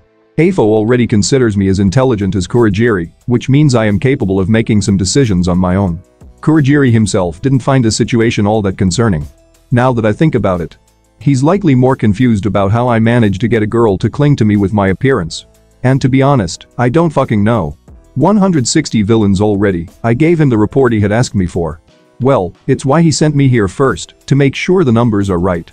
Well, okay then. It seems everyone's gathered then. He said in an even tone and looked back at the crowd. He started looking around and giving a speech about how this is a mission to break down the feeble society built on the back of the symbol of peace. Toga wasn't even listening to any of it, quite rude of her. This man is clearly pouring his heart out in this speech about what was it again. Wasn't listening either, oh whatever, it doesn't matter. Speech done, Kurogiri portal go. Let's get on with this raid. POV Beru we were teleported to a large plaza. Thugs poured out of Kurogiri's portals and covered the entire plaza. It seems we are currently in a dome of sorts. It's certainly well lit, I can't remember anything similar to this back in my world. I would describe this as quite sick. I mean, I was never one for admiring buildings and whatnot. But this looks just that great. It's also quite massive, it looks bigger than most villages. Toga was also looking around curiously. She seemed to be expecting something, maybe to jump around and cut up the people around us. But I want to see how exactly Shiggy wants to deal with this situation. I can't see any symbol of peace in that crowd in front of us. After a large stone staircase, I can see 2 heroes and around 20 students. They seem to be cowering in fear, most of them at least. I can also see a familiar face or two. That girl with pink skin and hair and that hard guy with black hair from the mall. I guess he's got red hair right now though.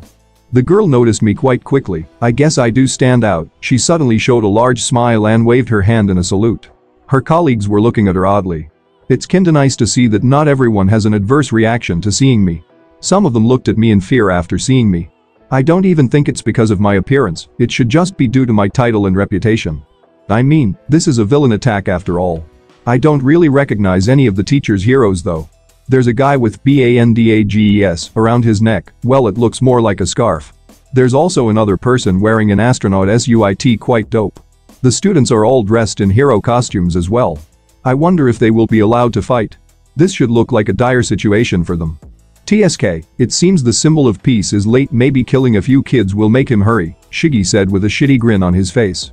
Typical villain talk. Nothing unusual about that. Kurogiri. Split them up. Well, I don't really want that to happen. I guess this is a good point to take this warp gate quirk. I've wanted it for quite a while now. He teleported to them as the hero with the bandage scarf, started fighting the large group of villains. Toga, can you go help the yellow goggles one? She just nodded and jumped in the fray, her knife cutting around a lot of the villains. She approached the hero and started cutting down the villains around him.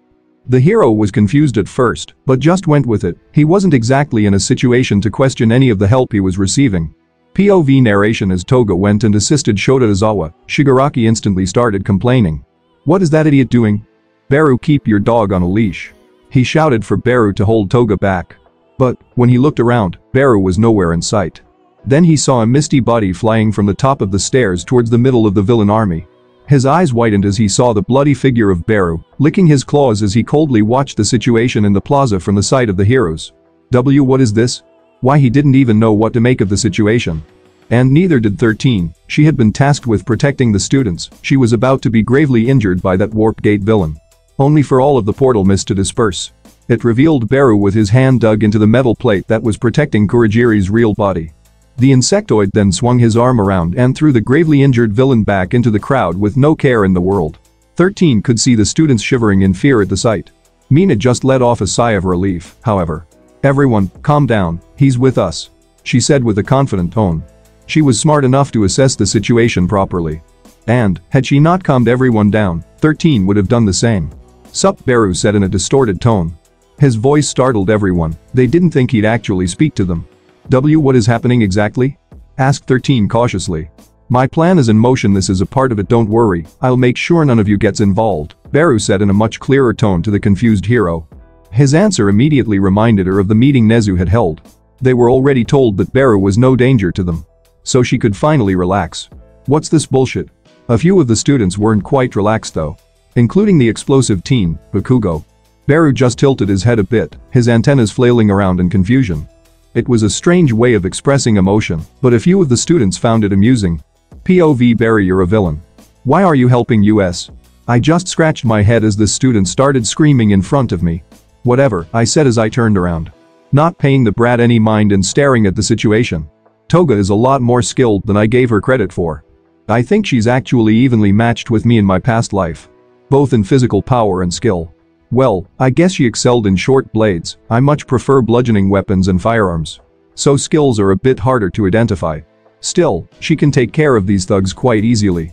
The hero is also great, he's better than most of these thugs individually, by a large margin too. But the two of them are slowly getting overwhelmed by the numbers. I guess I should go help them, Bakugo no. I heard the female teacher shout. Who's Bakugo? Then I heard an explosion hit my back. I didn't actually feel it since I can resist high temperatures and I can absorb the shock from it. But it was still there. I turned around and stared at him. I guess the explosion was quite big, there's a bit of a burned crater in between me and him. Now, he may be a bit annoying, but I ain't no kid murderer, they get a bad rep in prison. I just appeared in front of him and slapped him once. I made sure not to use my claws as to not deal too much damage. The slap sent him to the ground and knocked him out. Good thing I trained my control, otherwise I would have killed this kid by mistake, rude is all I said. The students were not really afraid of me for this one though. Most just sighed and facepalmed. I guess this is this guy's usual behavior? So this is the strength of All Might's arch-nemesis, I could hear a whisper from a green-haired kid. He seems to be talking to himself mostly though. I then looked down once again. I could see Shigaraki frantically looking for Kurogiri. I don't know if the Kuro is actually dead.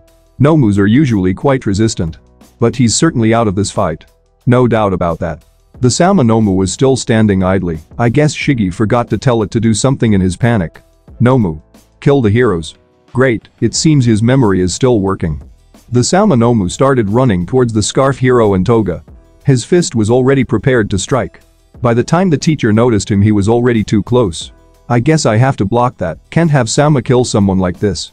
I guess I can also use my new quirk when doing so. Black mist swallowed me as I reappeared in front of Sama, blocking his punch with my chest. I used impact recoil immediately, Sama's arm trembled as his muscles absorbed the impact of his own punch. The hero was shocked to see me suddenly appear in front of him. I'll take care of this one, I don't want other idiots injuring Sama.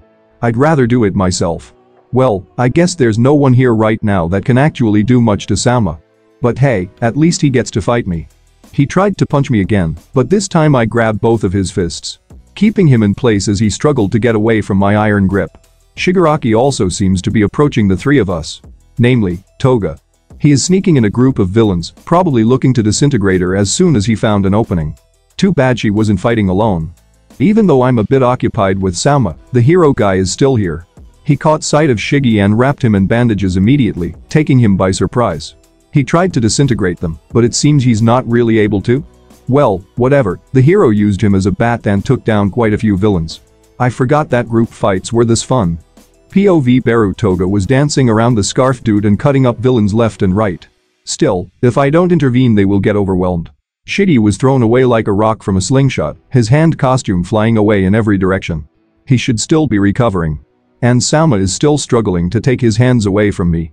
But since I'm using a combination of all of my strengthening quirks, my arms grew to be the same size as Sama's, the only difference being that my strength is slightly better. I pulled and raised him over my head. The Nomu didn't have enough intelligence to try and get a good grip on me to reverse the situation. So, I just swung him around and threw him towards the group of villains. He crashed into the men like a cannonball. There was nothing the poor villains could do besides getting crushed by his body. The villains around me must have realized that I wasn't exactly going to be helping them during this raid. So they also decided to encircle me. A grave mistake. I guess I need to show them why I'm so famous. I then stamped on the ground with great force, using my earth manipulation quirk, and creating a large wave that washed over at least 30 villains at the same time. They were all either crushed under the weight of the wave or catapulted into the air, leading to quite a bad fall and a few broken bones. I can't really send it towards more villains because it might also affect Scarf Dude and Toga. So I will just take out as many as I can before Sama rushes me. Then, my hand bulked up further, becoming like a rounded balloon as I pointed my palm into the crowd of villains. I let off a powerful air cannon, the pressurized crushing the ground and sending all of the villains in front of me flying. With those moves, I took out at least 70 villains. They won't be able to re-enter the fight either. I would have taken out more if they were a bit closer together.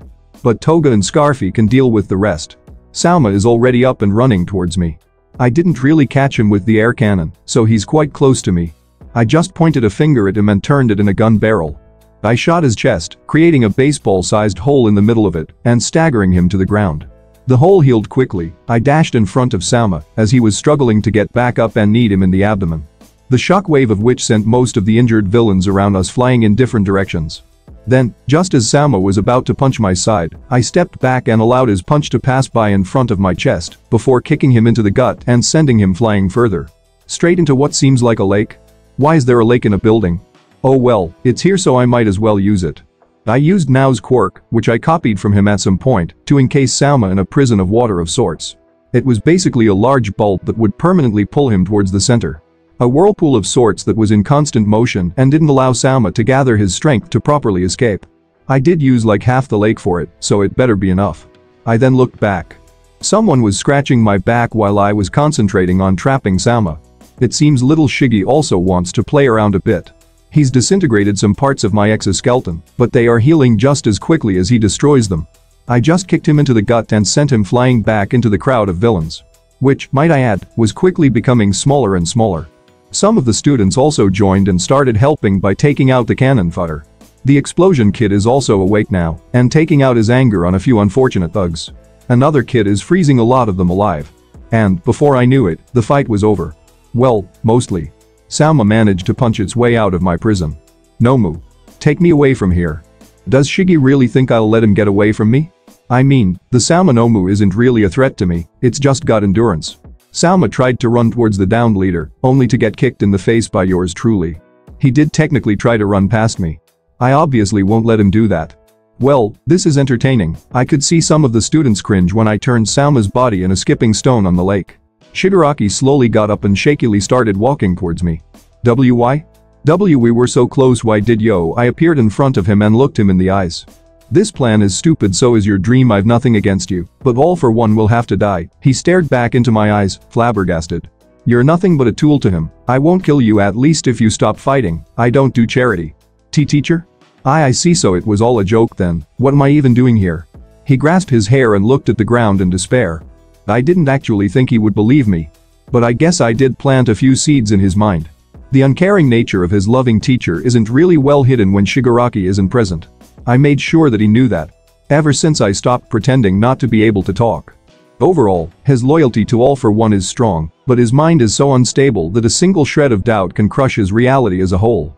I'm not great when dealing with people, and manipulation has never really been my thing. But I can pull something like this off if I really put my mind to it. Well, thing or going we the entrance door was suddenly punched open. In entered an angry-looking All Might. He wasn't wearing his hero costume, but he was still ready to fight. It's fine now. I am here. I guess the students getting involved in this is the cause of his anger. Then, he looked down, there were still a few villains left. He just dashed in and took them all out in less than a second. Then started looking for any injured students. He heaved a sigh of relief when seeing that everyone was intact. What happened her? He was about to ask the scarf hero before his eyes finally landed on me. Toga had also come to my side, asking if she did a good job. I just patted her head a bit and told her to stand behind me. Great to see you, I said while staring at the symbol of peace. Baru, have you finally finished? I apologize for injuring you back then. I am glad you've recovered. All Might regained his smile and started speaking to me for a bit.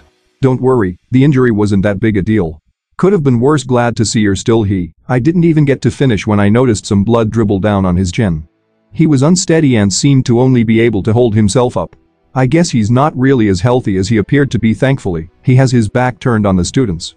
My revenge is mostly done, only one last person needs to appear, I said as my antennas danced around in the wind. You should also rest a bit. I was about to tell All Might to go and get checked up or something, but Sauma decided this would be a good time to crawl out of the lake.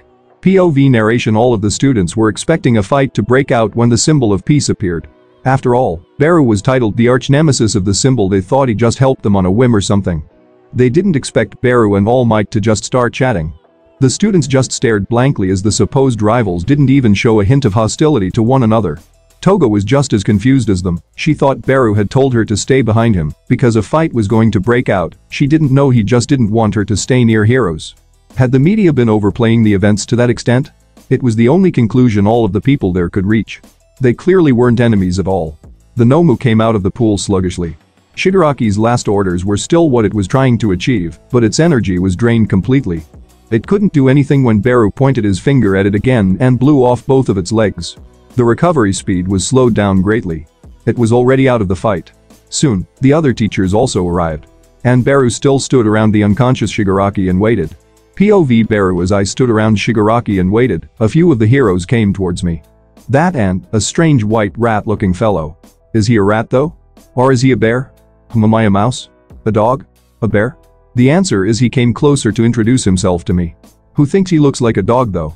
I can't really see the resemblance at all. I am Nezu, the principal. He raised his hands dramatically. That didn't really answer any of the questions that he put or that were on my mind. But whatever, I'll roll with it. I'm Baru certified insect man and couch potato. I can't really think of a more formal way to introduce myself, to be honest. He just looked at me for a bit, the smile on his face not disappearing at all. The rest of the teachers gave the two of us a blank stare. A weird-looking guy, I think he's just a square or something. Raised the ground around All Might and started creating a barrier between him and the students. I guess he needs to make his way out of here without the students noticing something's wrong? I mean, they are all somewhat fixated on me and the teachers now anyway. That's a strange introduction. Nice to finally meet you though. Like you're one to talk. Maybe I should also start introducing myself as he does. Am I an ant? A man? A T-Rex? The answer is I am Baru. Something's missing. I guess it's not exactly correct since I didn't use that dinosaur quirk at all since I got it. I just forgot about it honestly. And the novelty of it kinda vanished at some point. Great to meet you. I bent down a bit and shook his small hand. Paw? I'll go with paw. Well then, mind telling us what exactly you are waiting for here? I believe we should know such things. He finally got to the point. Technically, the fight might happen on his turf. He should evacuate the place properly in advance.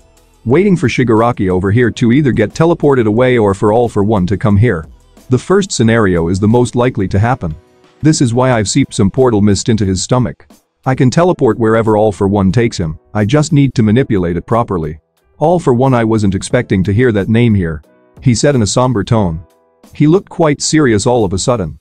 I guess he is somewhat famous. Or used to be anyway. He's been inactive for a long time now, at least from what I've observed. I also never heard anyone on the streets talking about him. Which is strange, but I guess he was more of a behind-the-scenes type. This All for One fellow, does he have multiple quirks? He asked cautiously. Some of the teachers were also having similar reactions to his. Yay, he's pretty strong, I can take care of him though, I said in a confident tone. So, he was the one that captured you? Asked the bondage lady. I just nodded my head a few times. Me and a few other kids, one of them being the Nomu that I was fighting before you all showed up, I said with a simple tone. I do have some time on my hands before All for One realizes something is wrong and teleports his successor away. What's a Nomu? If you don't mind me asking, the one talking this time is the scarf hero with yellow goggles. Engineered monsters with multiple quirks, I am also one, kind of. I won't really go into detail about my situation though. I don't see any point in doing so. I spoke some more to the teachers and the principal. The students were already taken outside for a paramedic crew to check for any injuries. Toga was also checked upon by them and healed for a few minor injuries. Healing quirks looked damn fine, not gonna lie. Then I stared at the ground as I noticed some white substance come out of Shigaraki's mouth. Shigaraki vomited a lot of that white substance, it swallowed him up and teleported him away. This is the most likely situation, not gonna lie. Good thing I prepared for this. I guess I should follow after him too. That would be my cue to leave. Can you take care of Toga for a bit? I said as I raised Toga by the shoulders and put her in front of me. She looked a bit confused as she was being manhandled, but she'll get over it. I could teleport her somewhere, but I don't want her causing any trouble. What if she goes around stabbing people or something? I mean, I wouldn't care all that much, but I do want to live legally at some point. And since she's already attached to me, I'll have to make her live legally as well. If possible anyway. She seems to be quite bloodthirsty in nature. Kinda like me, otherwise, I guess I'll just flee the country or something. I'm not going to jail anyway, I'm still a minor, and have been ever since the beginning of my career. Legally, there isn't really all that much I can do in order to defend myself. The public will defend me as soon as my identity comes out. Especially the mutant quirk community. They are probably going to riot in the streets if I face any jail time. Do you need any assistance? The person you are about to face is extremely Dan Nezu's nice, but I have to turn him down. That's nice of you, but I've been preparing for this day for years. I don't need any assistance now, I said as I waved at the heroes a bit. But the fight will most likely happen in Hosu City. I recommend you sound the alarms for that, I said as a black mist rose around me and slowly engulfed me. Hey. What about me? I can take care of myself. As expected, Toga also wants to come, but she's not really strong enough to help. Rather, she'd be more of a burden than anything. I'll avoid telling her that though. It would be a bit mean of me. Don't worry, it won't take me long, I said as I disappeared from the high school grounds. The heroes looked a bit hesitant to let me come here alone. But I didn't give them much time to talk about it. I mean, most of them would only become casualties if they come. I arrived in a dimly lit room. Shigaraki was on the ground behind me, still not conscious. All for One was sitting on a chair, his back turned to me. He's wearing a strange mask with tubes running all over it. He's weak? Why is he so pathetic? He looks so much weaker than he was before. Maybe it's just my imagination? It took me a while to realize that you were up to no good. But it was already far too late. It seems I must take care of you myself. He slowly got up. Does he think he's intimidating to me or something? I mean, I would take this a lot more seriously if he was not in this state. Everyone that you relied on is dead. Do you think you can beat me? I said in a distorted voice. I am not expecting to intimidate this guy with it. But I feel that it's the most appropriate. This is also the voice I had when I told him that he would die a few years back. All for one just let off a burst of maniacal laughter. Hahaha. Do you truly think any of that matters? So what if they've died? I think I can guess the cause of his confidence. I will just gain new subordinates. But you on the other hand will have to die here. He still thinks I'm a bit weaker than All Might. He thinks he can so easily get rid of me. I guess the next moments are going to serve as a rude awakening for him. POV narration. All for one didn't like the situation one bit.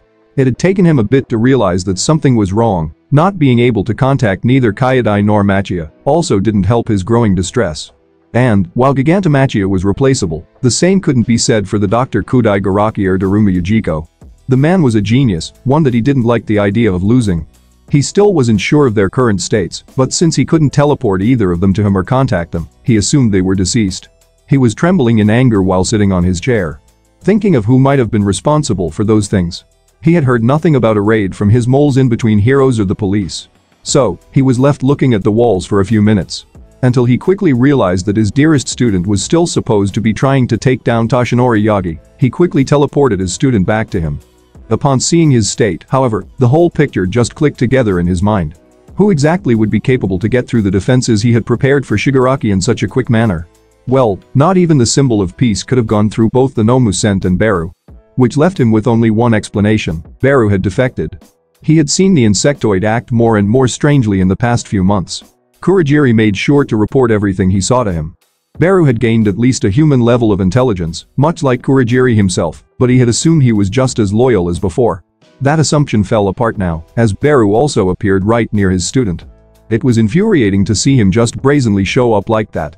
But All for One also didn't know how Beru had even gotten there. He didn't remember trying to transport him too. But it seemed like he would have to face him now. Even if All for One was not as strong as his prime, he still held the same pride. His conversation with Beru made him even madder. The insect was even taunting him? As he got up to face him, he realized something quite concerning. He couldn't even see his pupil anymore. Shigaraki was important to All for One, as it was a way to make the symbol of peace despair even more. But he didn't know what method Beru had used to take him away. Had he given Beru a teleportation quirk that he had forgotten about? That was unlikely. Well, regardless, he was going to deal with the pest and then just call his student back. It didn't matter what tricks Beru had up his sleeve. After all for One was confident of crushing all of them. He would make sure to teach the insect not to bare its teeth at him. And while the fight was starting, Nezu was still contemplating his course of action. He had wanted to let Beru take care of his own revenge, as he knew how strong the insectoid was from All Might. But the issue complicated itself when the identity of the captor was revealed. All for One still being alive was not great news to the principal of UA. He quickly started forming a team and informing all of the heroes in the province that something big was happening. The police were already on the streets looking for the location of the fight to start the evacuation effort. All Might had yet to be informed of what was happening. But he was in a weakened state right now. He wouldn't be of much help. POV Beru All for One decided to open up the fight by extending his fingers in my direction.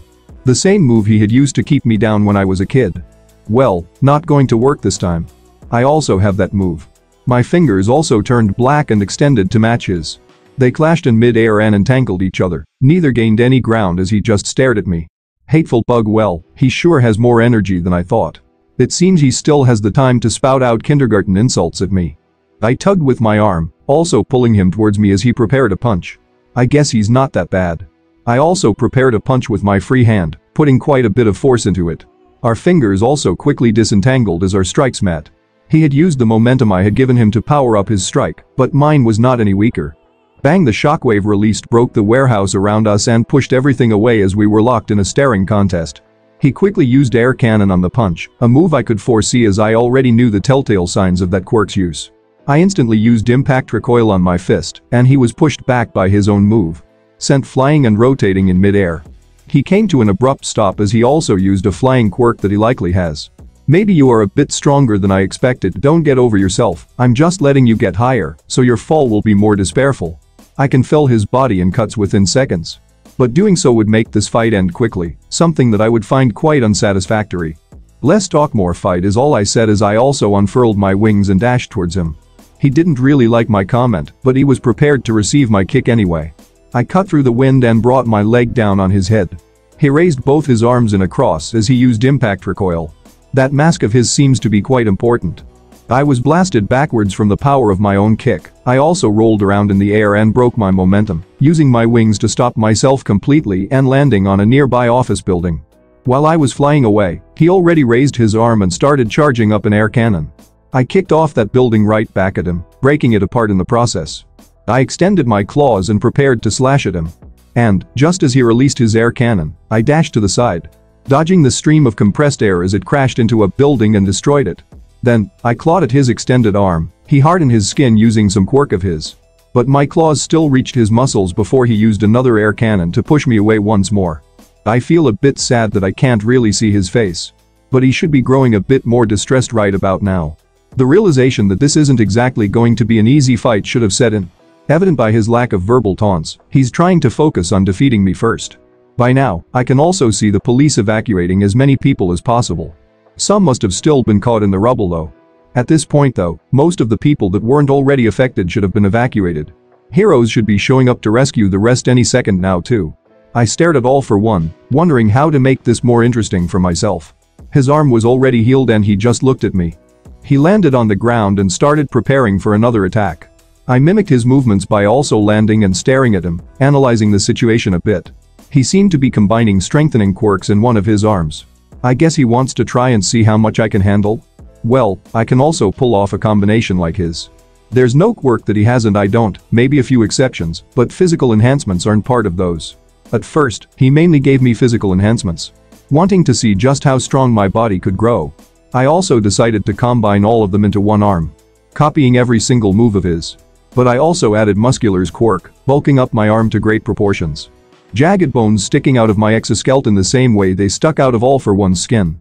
I enhanced my legs too, using Muscular's quirk to bulk them up and combining it with more enhancing quirks. This clash won't be a pleasant one for him. He will likely try to pull off some shit during it though. Both of us dashed towards each other, our punches meeting and creating a shockwave that shook the entire city. The buildings around us collapsed. At first, neither of us was whining. Each one of us was winning and losing ground at a similar pace. But, slowly, I outpowered him and started pushing him back seriously. I also noticed that one of his legs was becoming much larger, almost like a balloon of muscles. Each one of my steps cracked the ground while he tried to dig his feet into the concrete street. Eventually, he raised his ballooned leg, completely losing any semblance of balance, as my punch almost crushed his hand. The entire right side of his body was harmed by my fist. But, from that raised leg, he released a powerful air cannon straight into my chest, sending me flying backwards and crashing into quite a few buildings in the distance. My punch, however, still dealt a lot more damage to him. He was sent flying in the same way I was, but he was also gravely injured. Meanwhile, most of my injuries are already healed. The outcome of this fight is quite clear at this point. I can also see that the news helicopters caught our last clash at least. There are also quite a few heroes gathering at the scene. Some of them are familiar faces. Even POV narration All for One didn't understand why his opponent was so powerful. At this point, he was quite confident in facing All Might too. But somehow, it seemed like every single one of his strikes was useless against Beru. They were either shrugged off or healed instantly. He didn't remember the quirks implanted into Beru to be so strong. Even when he gambled and got into a clash with him, only to use that opportunity to air cannon him, nothing happened. Beru was only pushed back, he healed almost instantly. While All for One, well, the old villain could feel his body slowly dying as his injuries accumulated. His hyper-regeneration was barely keeping him alive, and his other enhancing quirks were what kept him moving. He dragged his broken body up from the rubble of the buildings around him. He didn't know what to make of his opponent. He had thought Beru to be just like Kurajiri, but now the situation was not really favorable for him. But, he was still not losing hope.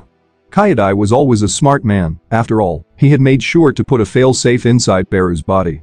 It was after they had discovered that Beru had started developing conscious thought. A powerful poison pocket that would detonate inside his stomach when All for One pressed a switch. That fail-safe was designed especially for this improbable possibility. The poison was actually just a cocktail of deadly chemicals, instantly capable of killing off even the strongest of foes instantly. Hyper-regeneration actually made things worse for the victim. It could only prolong their life for a few painful seconds, delaying the inevitable and prolonging the misery of the target for around 10 seconds at most, to be exact. Now, All for One had no delusion of actually escaping. He was likely going to be captured.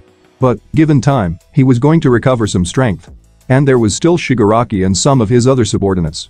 They might not be as useful as Kyodai and Gigantomachia, but he still had hopes of escaping. But first, he would make sure that Beru died here. All for One didn't instantly press that switch. He was going to taunt the bug that had dared to ruin his plans. POV Beru. I stared at All for One as he shakily got up. I don't think he even has any strength left to clench his fists. And yet, here he is, still alive. This would be a lot more fun if he could actually feel pain. But he's more like a dead fish when it comes to reactions at this point. I mean, I expected a lot more anger. Even now, when that mask was blown clean off his face, I can't really see much anger in his expression, not that he has much of a face left. Rather, I can see a sickeningly arrogant smile etched on his lips. A reminder of why I hate this man so much. That arrogance, he always acts and feels like he's above everything and everybody. Like he's always in control of the situation. I thought I'd be able to break out some semblance of despair from him. But I guess he's just not the type. Ha ha ha ha. I wasn't expecting him to actually laugh though. Is this fun for him? Death? I mean, sometimes killing someone can be fun. But dying certainly isn't. I'm sure this fight has caused quite a few deaths already. It can't really be helped though. All for One isn't exactly an easy opponent. No one will hold this against me. Well, maybe some will. But I don't care. What's so funny? I asked while staring at him. I don't really care much about him, but I guess I can humor him for a second. This fight's already over anyway. There's nothing he can do anymore. He just snickered a bit. Then his grin turned a bit sadistic. Do you really think you've won? You're nothing but a lab experiment. I guess delirium isn't all that unusual for a megalomaniac to feel in his last moments. Do you think I would let you run around without assurance? A failsafe has been made for you, you little bug. You are going to die right here. Today. Does he think I'm some kind of idiot? I mean, I'm not the smartest individual. But I obviously expected this to happen. I poisoned him with my claws. He doesn't have all that long to live either. His hyper-regeneration running on overdrive is what's keeping him from collapsing on the ground. I made preparations for this fight. I'm well aware I might have to die during it, even if I can easily beat All for One. That's also the real reason why I let off Toga with the heroes. I don't want her becoming some useless 2-bit villain. I may not know her all that well, but she's not all that bad a person. She deserves better than that. I also made sure to tip off the authorities about the location of Kyodai's laboratory.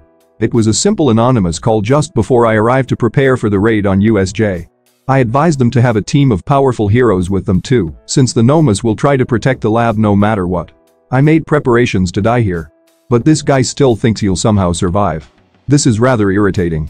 But I guess he has no actual way of knowing how much work I put into this. Oh well, kind of a shame that my effort will go unnoticed. I also don't really know the nature of that failsafe. I kind of relied on All for One's arrogance and his lack of knowledge of my power to get him to fight me. It would have been regretful if he used his failsafe in the beginning. But, since he didn't actually believe I would be able to beat him, he had no reason to use it. Now, everything went as planned. Let's see what he actually has up his sleeve. Suit yourself, you've already lost, is all I told him. But my lack of care seemed to piss him off quite a bit. Die. Die knowing that all you did was nothing more than an inconvenience to me. Poor little fool, he still has no idea of how swift his death will be. The poison I used on him is no regular snake poison. It's a combination of all of the poisonous substances I've consumed in the past. A deadly cocktail that I've not really had the chance to test. Even with his endurance, he won't be alive for a lot longer than me. He took out a small switch, it seems it was somewhere inside his mouth. I could reach him, but I wouldn't actually be able to cut his hand off before he presses it. Something else unexpected happened though. A wave of flames quickly rushed towards All for One, burning him and sending him tumbling to the ground. A hero in a dark-skin tight latex suit appeared from the side. His sneak attack took All for One by surprise. After taking a closer look, he's the dude I took the fire quirk from. His flaming beard is still cool to look at. By the look on his face, he must have heard what All for One had just said. I guess he is actually a hero because he doesn't really look all that pleased. Strange, I don't remember him being friendly. Maybe he also learned of my identity or something.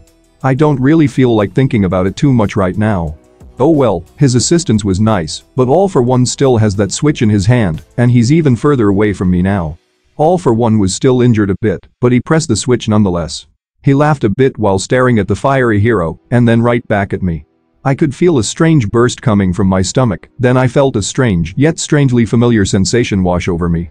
I immediately started feeling nauseous, a feeling I hadn't had in a very long time. But, for some reason, I don't really feel like I'm in danger. I was expecting some type of bomb to be planted into me, but this feels more like a toxin of sorts, one that burst from a bubble in my stomach. Thahaha, it was my turn to laugh. All of that preparation just for the failsafe to be something this useless. Do you find your organs melting fun? What a twisted abomination! He was quickly sent flying by a flaming kick. All for One was already in a dying state. These injuries made him not even able to get up. He just lay there, a confused look on his face. The hero from earlier finally reacting and rushing towards me too. I guess he wants to help me, but there's not much to do at all. My body is already absorbing those toxins. It won't take long before they are completely integrated into my regular poison. Shit. Are you alright? Geez, I wasn't expecting a hero to show this much concern. Yeah, it turns out it was quite useless on me, that is all I said. This hero stopped in his track and sighed a bit. I guess he took my word for it. I walked past him and crouched down to All for One, staring at him with a simple childlike joy inside me. I'm not even angry anymore, this was quite fun. I got to watch this man struggle like a worm. What? Why are you? He opened his mouth slowly. I think he's finally started feeling the poison, as his speech got slower and his body became paralyzed.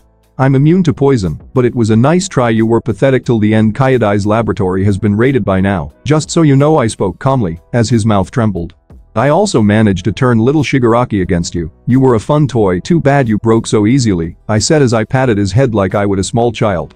He would have likely been infuriated for my disrespect, if not for something else taking over his body. An emotion I had never seen before on him, fear. The realization that there might truly be no way out for him. The dread, the sickening thought that this might truly be the end of you. The longer you live, the stronger that emotion gets, and this guy has lived a long enough time to feel it. I slowly got up as I heard his heart stop beating. I patted the dust off of me and stared at the hero. Thanks for the assist, although it wasn't really needed. He tried to help me, that's commendable. You seem to be handling it just fine yourself, he said with a sigh as he crossed his arms. I still don't get why he's acting so friendly. But I don't care all that much. That's my revenge done.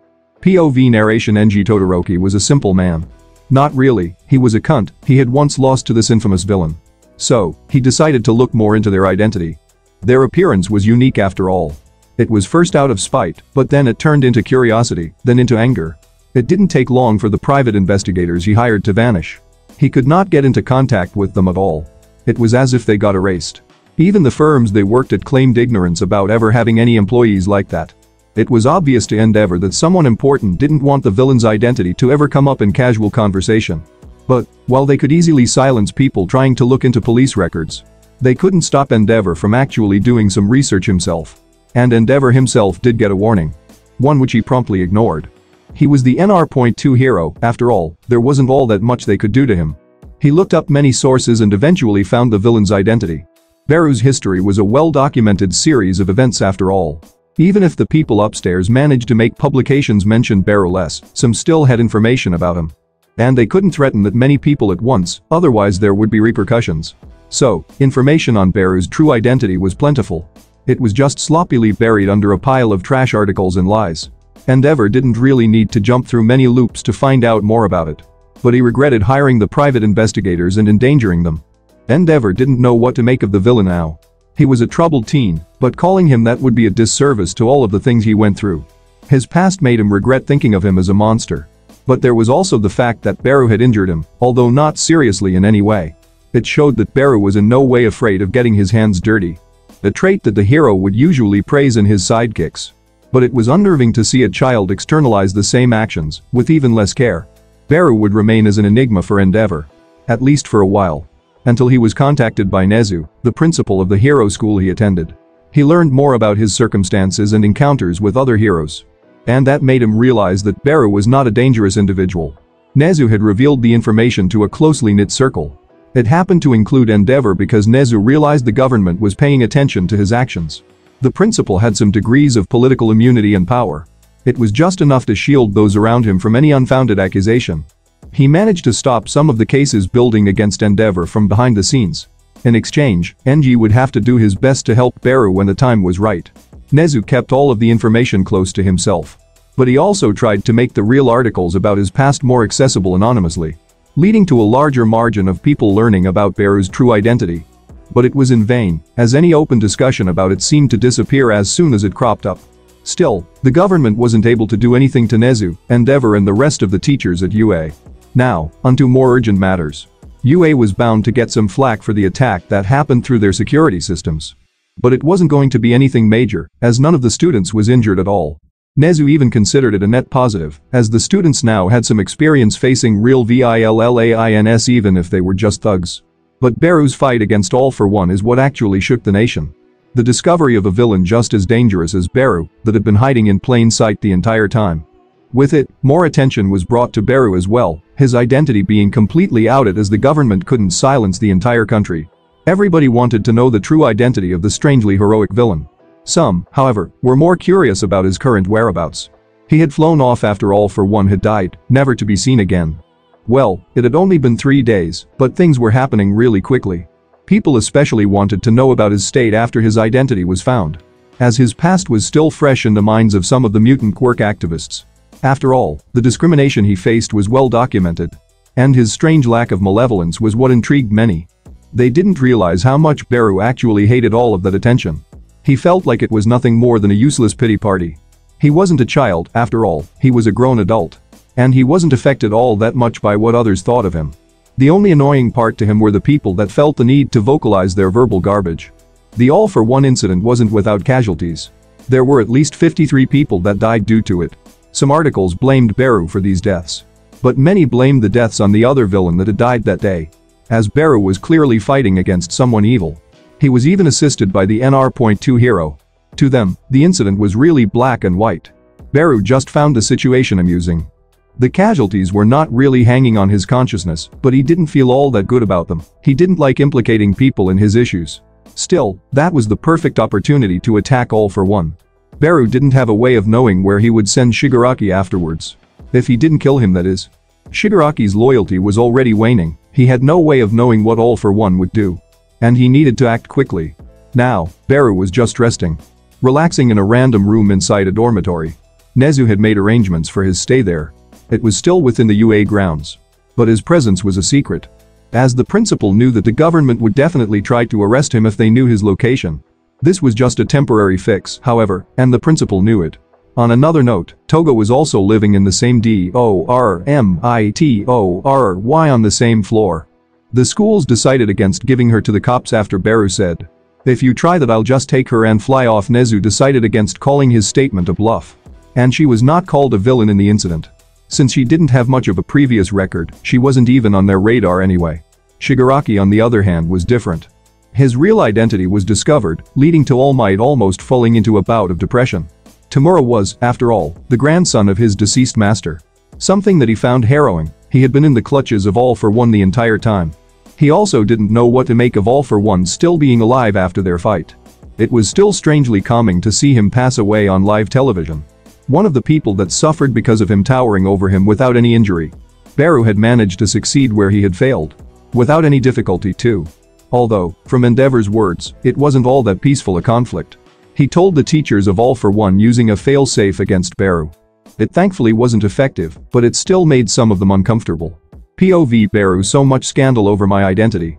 It's a bit fun, but I'd love it if I wasn't actually a wanted man. Even if I have the minor excuse, I won't be able to escape apparently. By Nezu's words, the government has taken a special interest in me. And they'd love to be able to stuff me in a laboratory. I'm obviously not going to comply. I'd much rather tear them to shreds than spend another week in a damned laboratory. Toga has been a bit bored lately. She still asks for blood from time to time, which is quite meh at this point. It was only a bit weird the first time, now it's just normal stuff. She's always sneaking into my room at night. I usually just ignore her and let her do her thing. She usually just lays in bed near me and stares at me for a few hours before falling asleep. Why exactly am I awake the entire time? Well, I don't actually sleep a lot. Most of my night is usually me daydreaming. Kinda like I am now, but I guess it's already morning, so it's time to wake up. POV Beru Su, what exactly are you doing in my room again? I asked the skinny man in front of me. He is apparently called Yagi or something. I sat on my bed while this guy just entered the room. I mean, I let him in, but I don't know him well. He looks kinda like that All Might dude, but SKINNY obviously. The hairstyle is quite similar, maybe this guy's a fan or something. I came here to check up on you. I was quite busy the last few days, so I was not able to do so. Yeah, but why? I don't know you. Did that All Might bloke send you here? He suddenly had a look of realization on his face. He slapped his forehead and rubbed the bridge of his nose. You weren't really paying attention to Nezu's explanations, were you? I mean, obviously. Why would I? It was all boring stuff anyway. I don't care about the government being after me. I mean, I listened to some stuff here and there. But I ended up dozing off quite a few times. I listened it partially anyway, I said with confidence. I see, why does he look personally attacked? Well, I am All Might. You're what now? I know the guy has his fans, but it's not nice to impersonate people. I was about to give him a piece of my mind, but he suddenly inflated all of his muscles. He turned from toothpick skinny to Arnold Schwarzenegger on steroids in seconds. I just stared at him for a bit. He reverted to his skinny form after about 5 seconds. I can only keep that form for 3 hours per day. It's because of an injury I gained when fighting someone you know quite well. He said as he lifted his shirt and showed me his torso. It looked to be quite fucked honestly. I've never seen an injury this bad before. I see it was all for one, right? None of the other people I know can even fight this guy, let alone injure him. It's quite the logical conclusion. This also explains the pathetic state that All for One was in. It seems he was also quite fucked by All Might in return. Indeed, I wanted to thank you. And to apologize to you. He pulled a chair from the desk in my room and sat down in front of me. Why thank me and why apologize? Both are questions I can guess the answer for. But I am kinda curious. I need to thank you for this is a shameful thing to say as a hero. He took a pause and looked me in the eye. I must thank you for getting All for One off the streets. I would have preferred if he was arrested, but at least now I know that he won't rubble anyone. That was it? It's not like I did it for him. Why is he thanking me? It was my duty to capture him once, and I let my emotions get the better of me. I thank you for finishing what I started. He took a small bow. I guess it makes more sense now. I still only did it for myself though. I also gained his quirk, which is pretty neat. I mean, he didn't really have many quirks that I didn't already have. But his original quirk All for One is quite useful. JK, it's fucking garbage. I know about it from Kayadai's notes. I did read a few things around there to waste time only. When no one was around though, I think I basically gained an empty copy of it. Well, every quirk I have is basically a copy, but it's just as strong as the original. Just lacking all of the quirks he had gathered. And, to be honest, it's quite useless to me.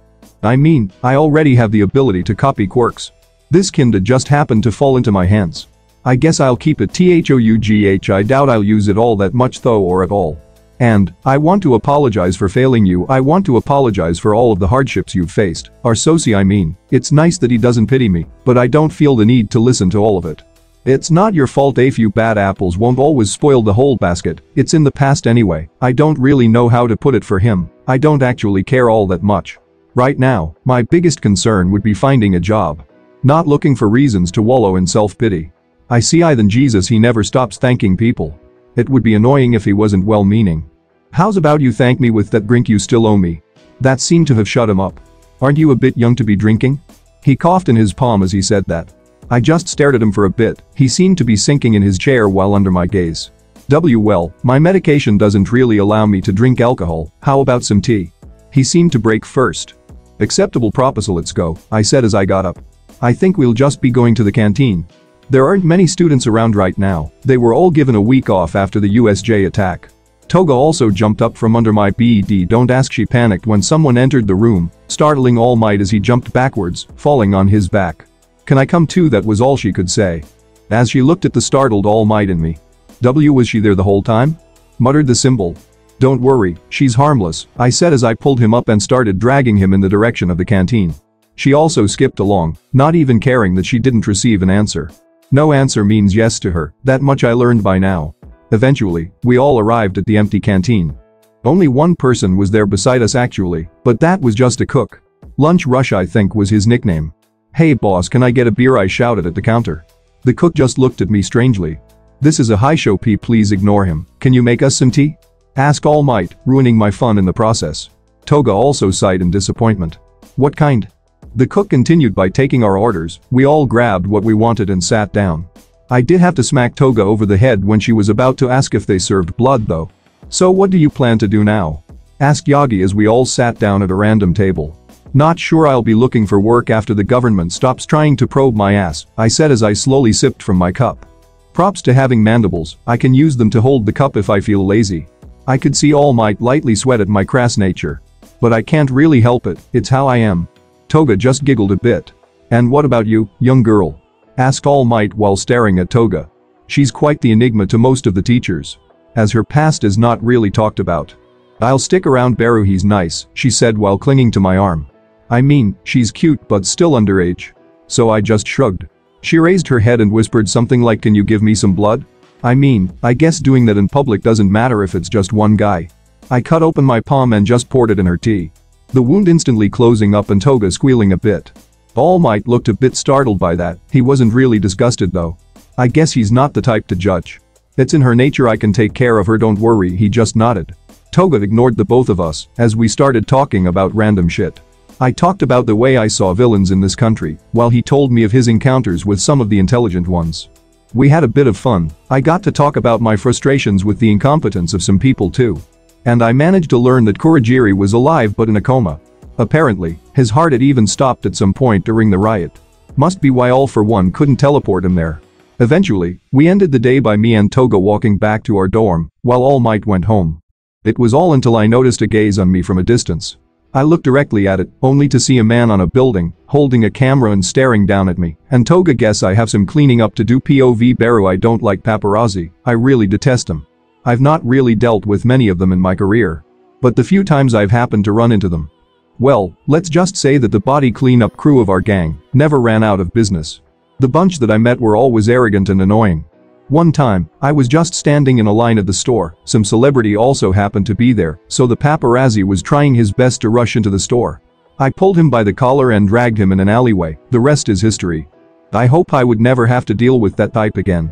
But it seems I am somewhat famous now. I looked at Toga, who was still walking by my side, and said, I'll be right back. She just nodded. She must have also noticed something wrong when I started looking around. She just kept going forward. I guess I'll meet her again at the dormitory. Purple mist came out of my mouth and completely enveloped my body. I warped myself behind that reporter paparazzi. He immediately screamed, but I clasped his mouth shut with my hand. I broke his camera and ate it. Then I took his phone out of his pocket and threw it into a trash bin in the alleyway nearby. Now, killing him in this situation might not be the best. If a reporter randomly died in front of you right after a scandal, things would look quite shitty for Nezu. Although he could deny anything, the people would still find it suspicious. And that would just be needless trouble. Instead, I will use a quirk. I will ask a friend for a favor. I warped both me and the trembling reporter to Jiren's bar. I dragged him by the face towards the counter. He looked surprised to see me for a second, and then just sighed. You made quite the mess of that last mission. What brings you here? I guess he lost some rep due to his association with the League of Villains. But it shouldn't be too bad since this place is still pretty populated. He also doesn't look all that mad at me. So I guess it doesn't matter.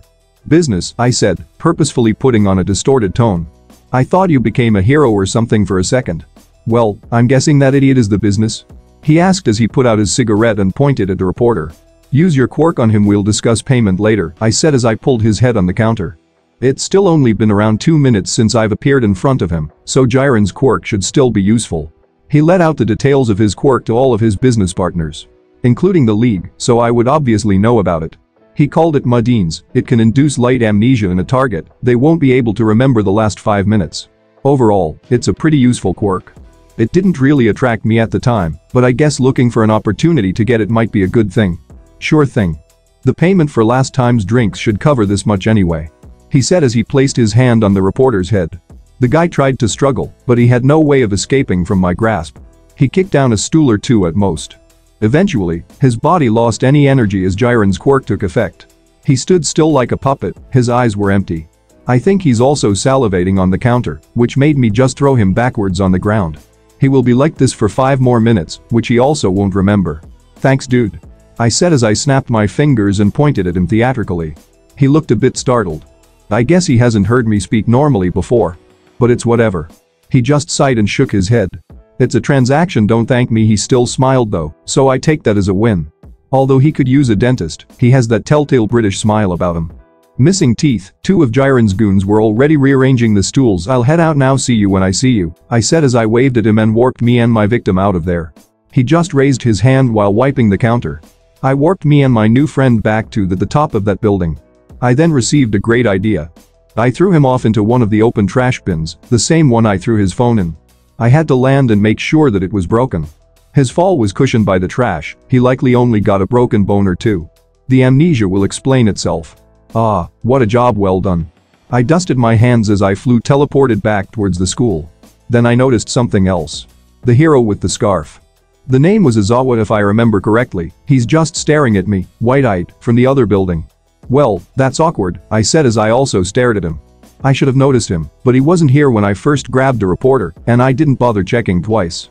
10 minutes later, so he was just taking pictures of the campus. Asked Izawa as he sipped from his coffee cup. "We are currently back at the canteen since it's the only place that serves drinks in this entire place.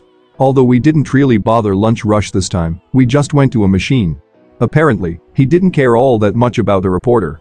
Well, he was a bit mad until I assured him that the reporter wasn't harmed badly. "I know, right? The audacity of some people," I said, while my mandibles held up my coffee cup.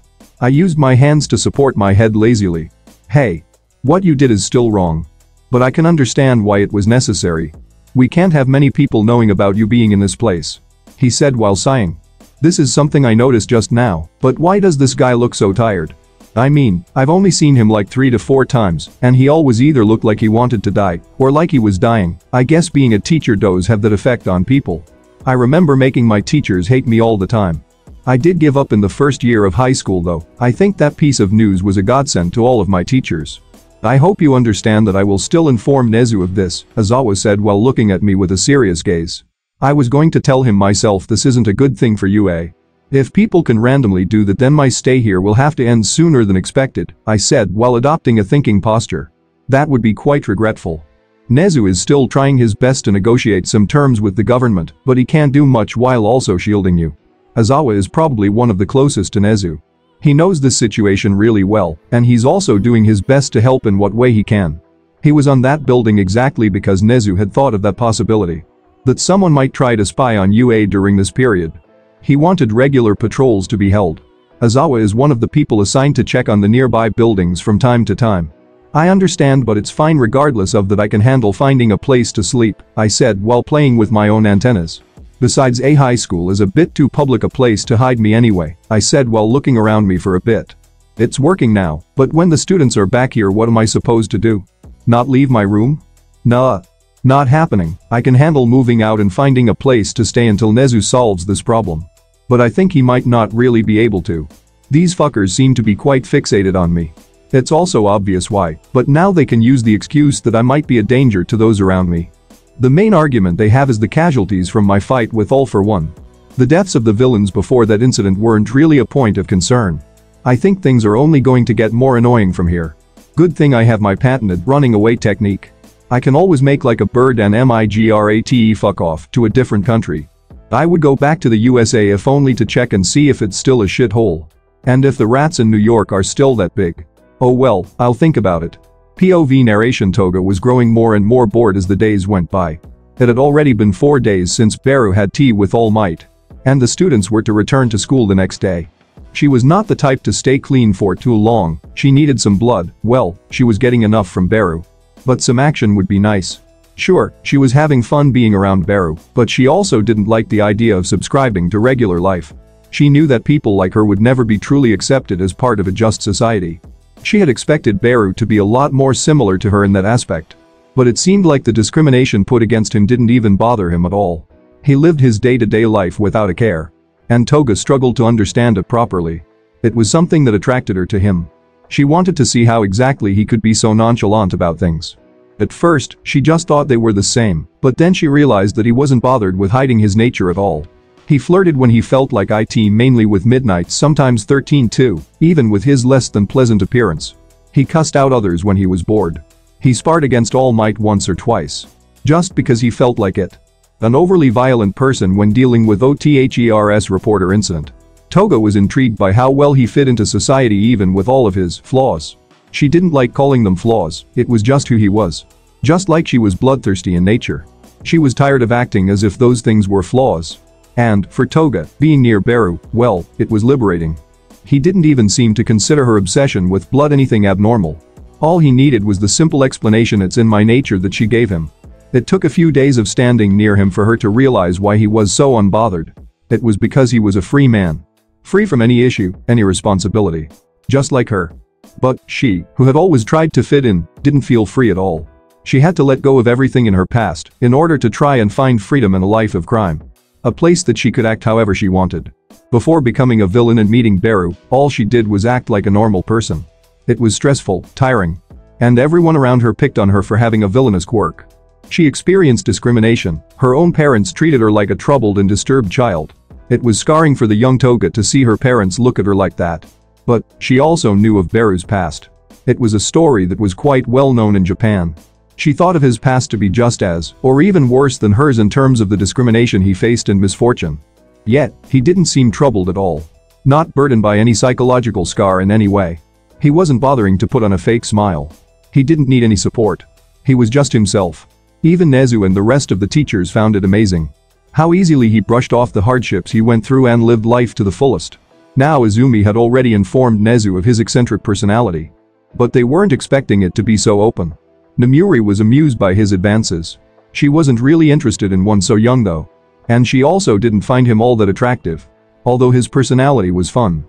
13 was just flattered. She wasn't exactly used to getting that type of attention, she also didn't know how to respond to it. Leading to quite a few teasing sessions from both Namuri and Beru. As the two often tag-teamed on the poor space hero. It had become a fun activity for Beru during the few days he had spent at UA. Still, this made the job all the more difficult for Nezu. As he simply couldn't come to a proper agreement with the officials that were interested in Beru. They were adamant about him being a danger to society. They wanted to contain him, just to create a safer world for their people. A disgusting excuse in the principal's eyes. Acting as if the teen was somehow a ravenous monster. By now, they had obviously found out about his stay at UA. But, without evidence, they couldn't do anything to Nezu. And he wouldn't let them come inside the institution to investigate as they had no right to do so. Nezu was smart.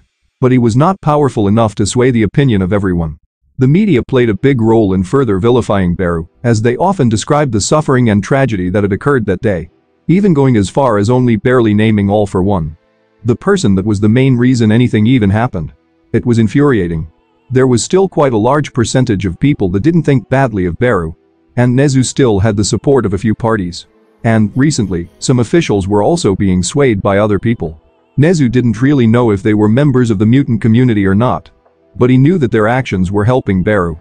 The mutant community itself was a name used to describe the representatives of mutant quirk people that faced discrimination in Japan. There was also an international organization with the same name, but Nezu doubted they would be all that interested in Japan's affairs. Still, it seemed that Beru had a few supporters in high places besides Nezu. But the people that were truly interested in Beru's ability were not budging. And, unfortunately, they were the most influential of the bunch. Namely, the Ministry of Internal Affairs and Communication, Ministry of Defense, Ministry of Finance and the head of the largest research institute in Japan. They were the ones with the most pull, and they were obsessed with finding and capturing Beru. The head of the research institute was currently busy, however a joint raid with both the police and heroes revealed a hideout filled with multiple quirked experiments. That and a plethora of notes and research data left by a brilliant mind. He now had a lot of things to do, Beru taking a back seat in his mind. POV, Beru Suo, boring. No reporter to be seen on rooftops. No villains trying to plan some other attack. Well, I've been having fun in this place. But I likely won't be able to stay here forever. I mean, it's nice and all. But I don't want to cause any problems to Nezu, dude's a nice rat. Odd phrase, but accurate. Toga has also been looking a bit more bored lately.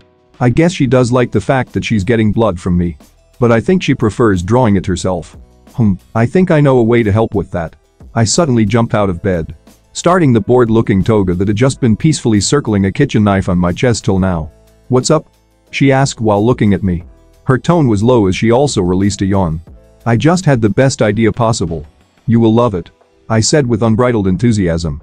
I somehow doubt the first part, but I guess I trust you. Damn, she's rough when in a bad mood. Don't worry, it's perfect. I grabbed her and jumped out the window. Flying directly towards the training facility I fought All Might in like 2 days ago. My spar with All Might was fun, but it wasn't anything like last time. We both obviously held back a lot more. A fist fight like that is a bit meaningless. But I'm not about to make Toga get into a fist fight with me. Hey. A bit of a warning next time. She said as we landed inside the training facility. She quickly regained her bearings though. She looked around a bit as I let her go and started preparing for my master plan. What are we even here for anyway? My knives can't even pierce your skin. She said as she sighed a bit. Well, my sweet Toga. I just had the greatest plan. I said boisterously as I extended my hand towards her. I then expanded one of the claws on my index finger to match the length and width of her kitchen knife. I used Muscular's quirk along with a few others to make it completely rigid. Then, I grabbed it and ripped it off well, I more have cut it off. She just stared at me with white eyes. Why huh? I was expecting a bit of excitement here, you know? Her reaction kinda takes the wind out of my sails. I figured you'd appreciate a sharper blade. This one should be able to cut through my exoskeleton, as long as I don't use any other hardening quirks that I have. I'll leave that unsaid though. The knife may be sharp, but Toga is still a human. Suddenly, I could see the excitement in her eyes. Her bored expression turned into a large excited crazed maybe smile. Oh my god, thank you, she jumped up and hugged me. I had to throw the knife up for a few seconds as she almost impaled herself on it. I just looked at her for a second. I already grew another finger for MYSELF hyper regen go BRRRR. It's not that big of a deal, say. How about a small spar? I said as I also hugged her a bit, no reason not to. I caught the knife as it was falling down and handed it to her. She nodded her head, the same smile was apparent on her face. I'll have to restrict myself to her strength and speed though, just to make things fair. And that concludes this episode. If you enjoyed it, I'd seriously love it if you guys could leave a like on the video as it genuinely helps out so much and it keeps me going, plus it takes only 1 second. That said, have a wonderful day. See you in the next one.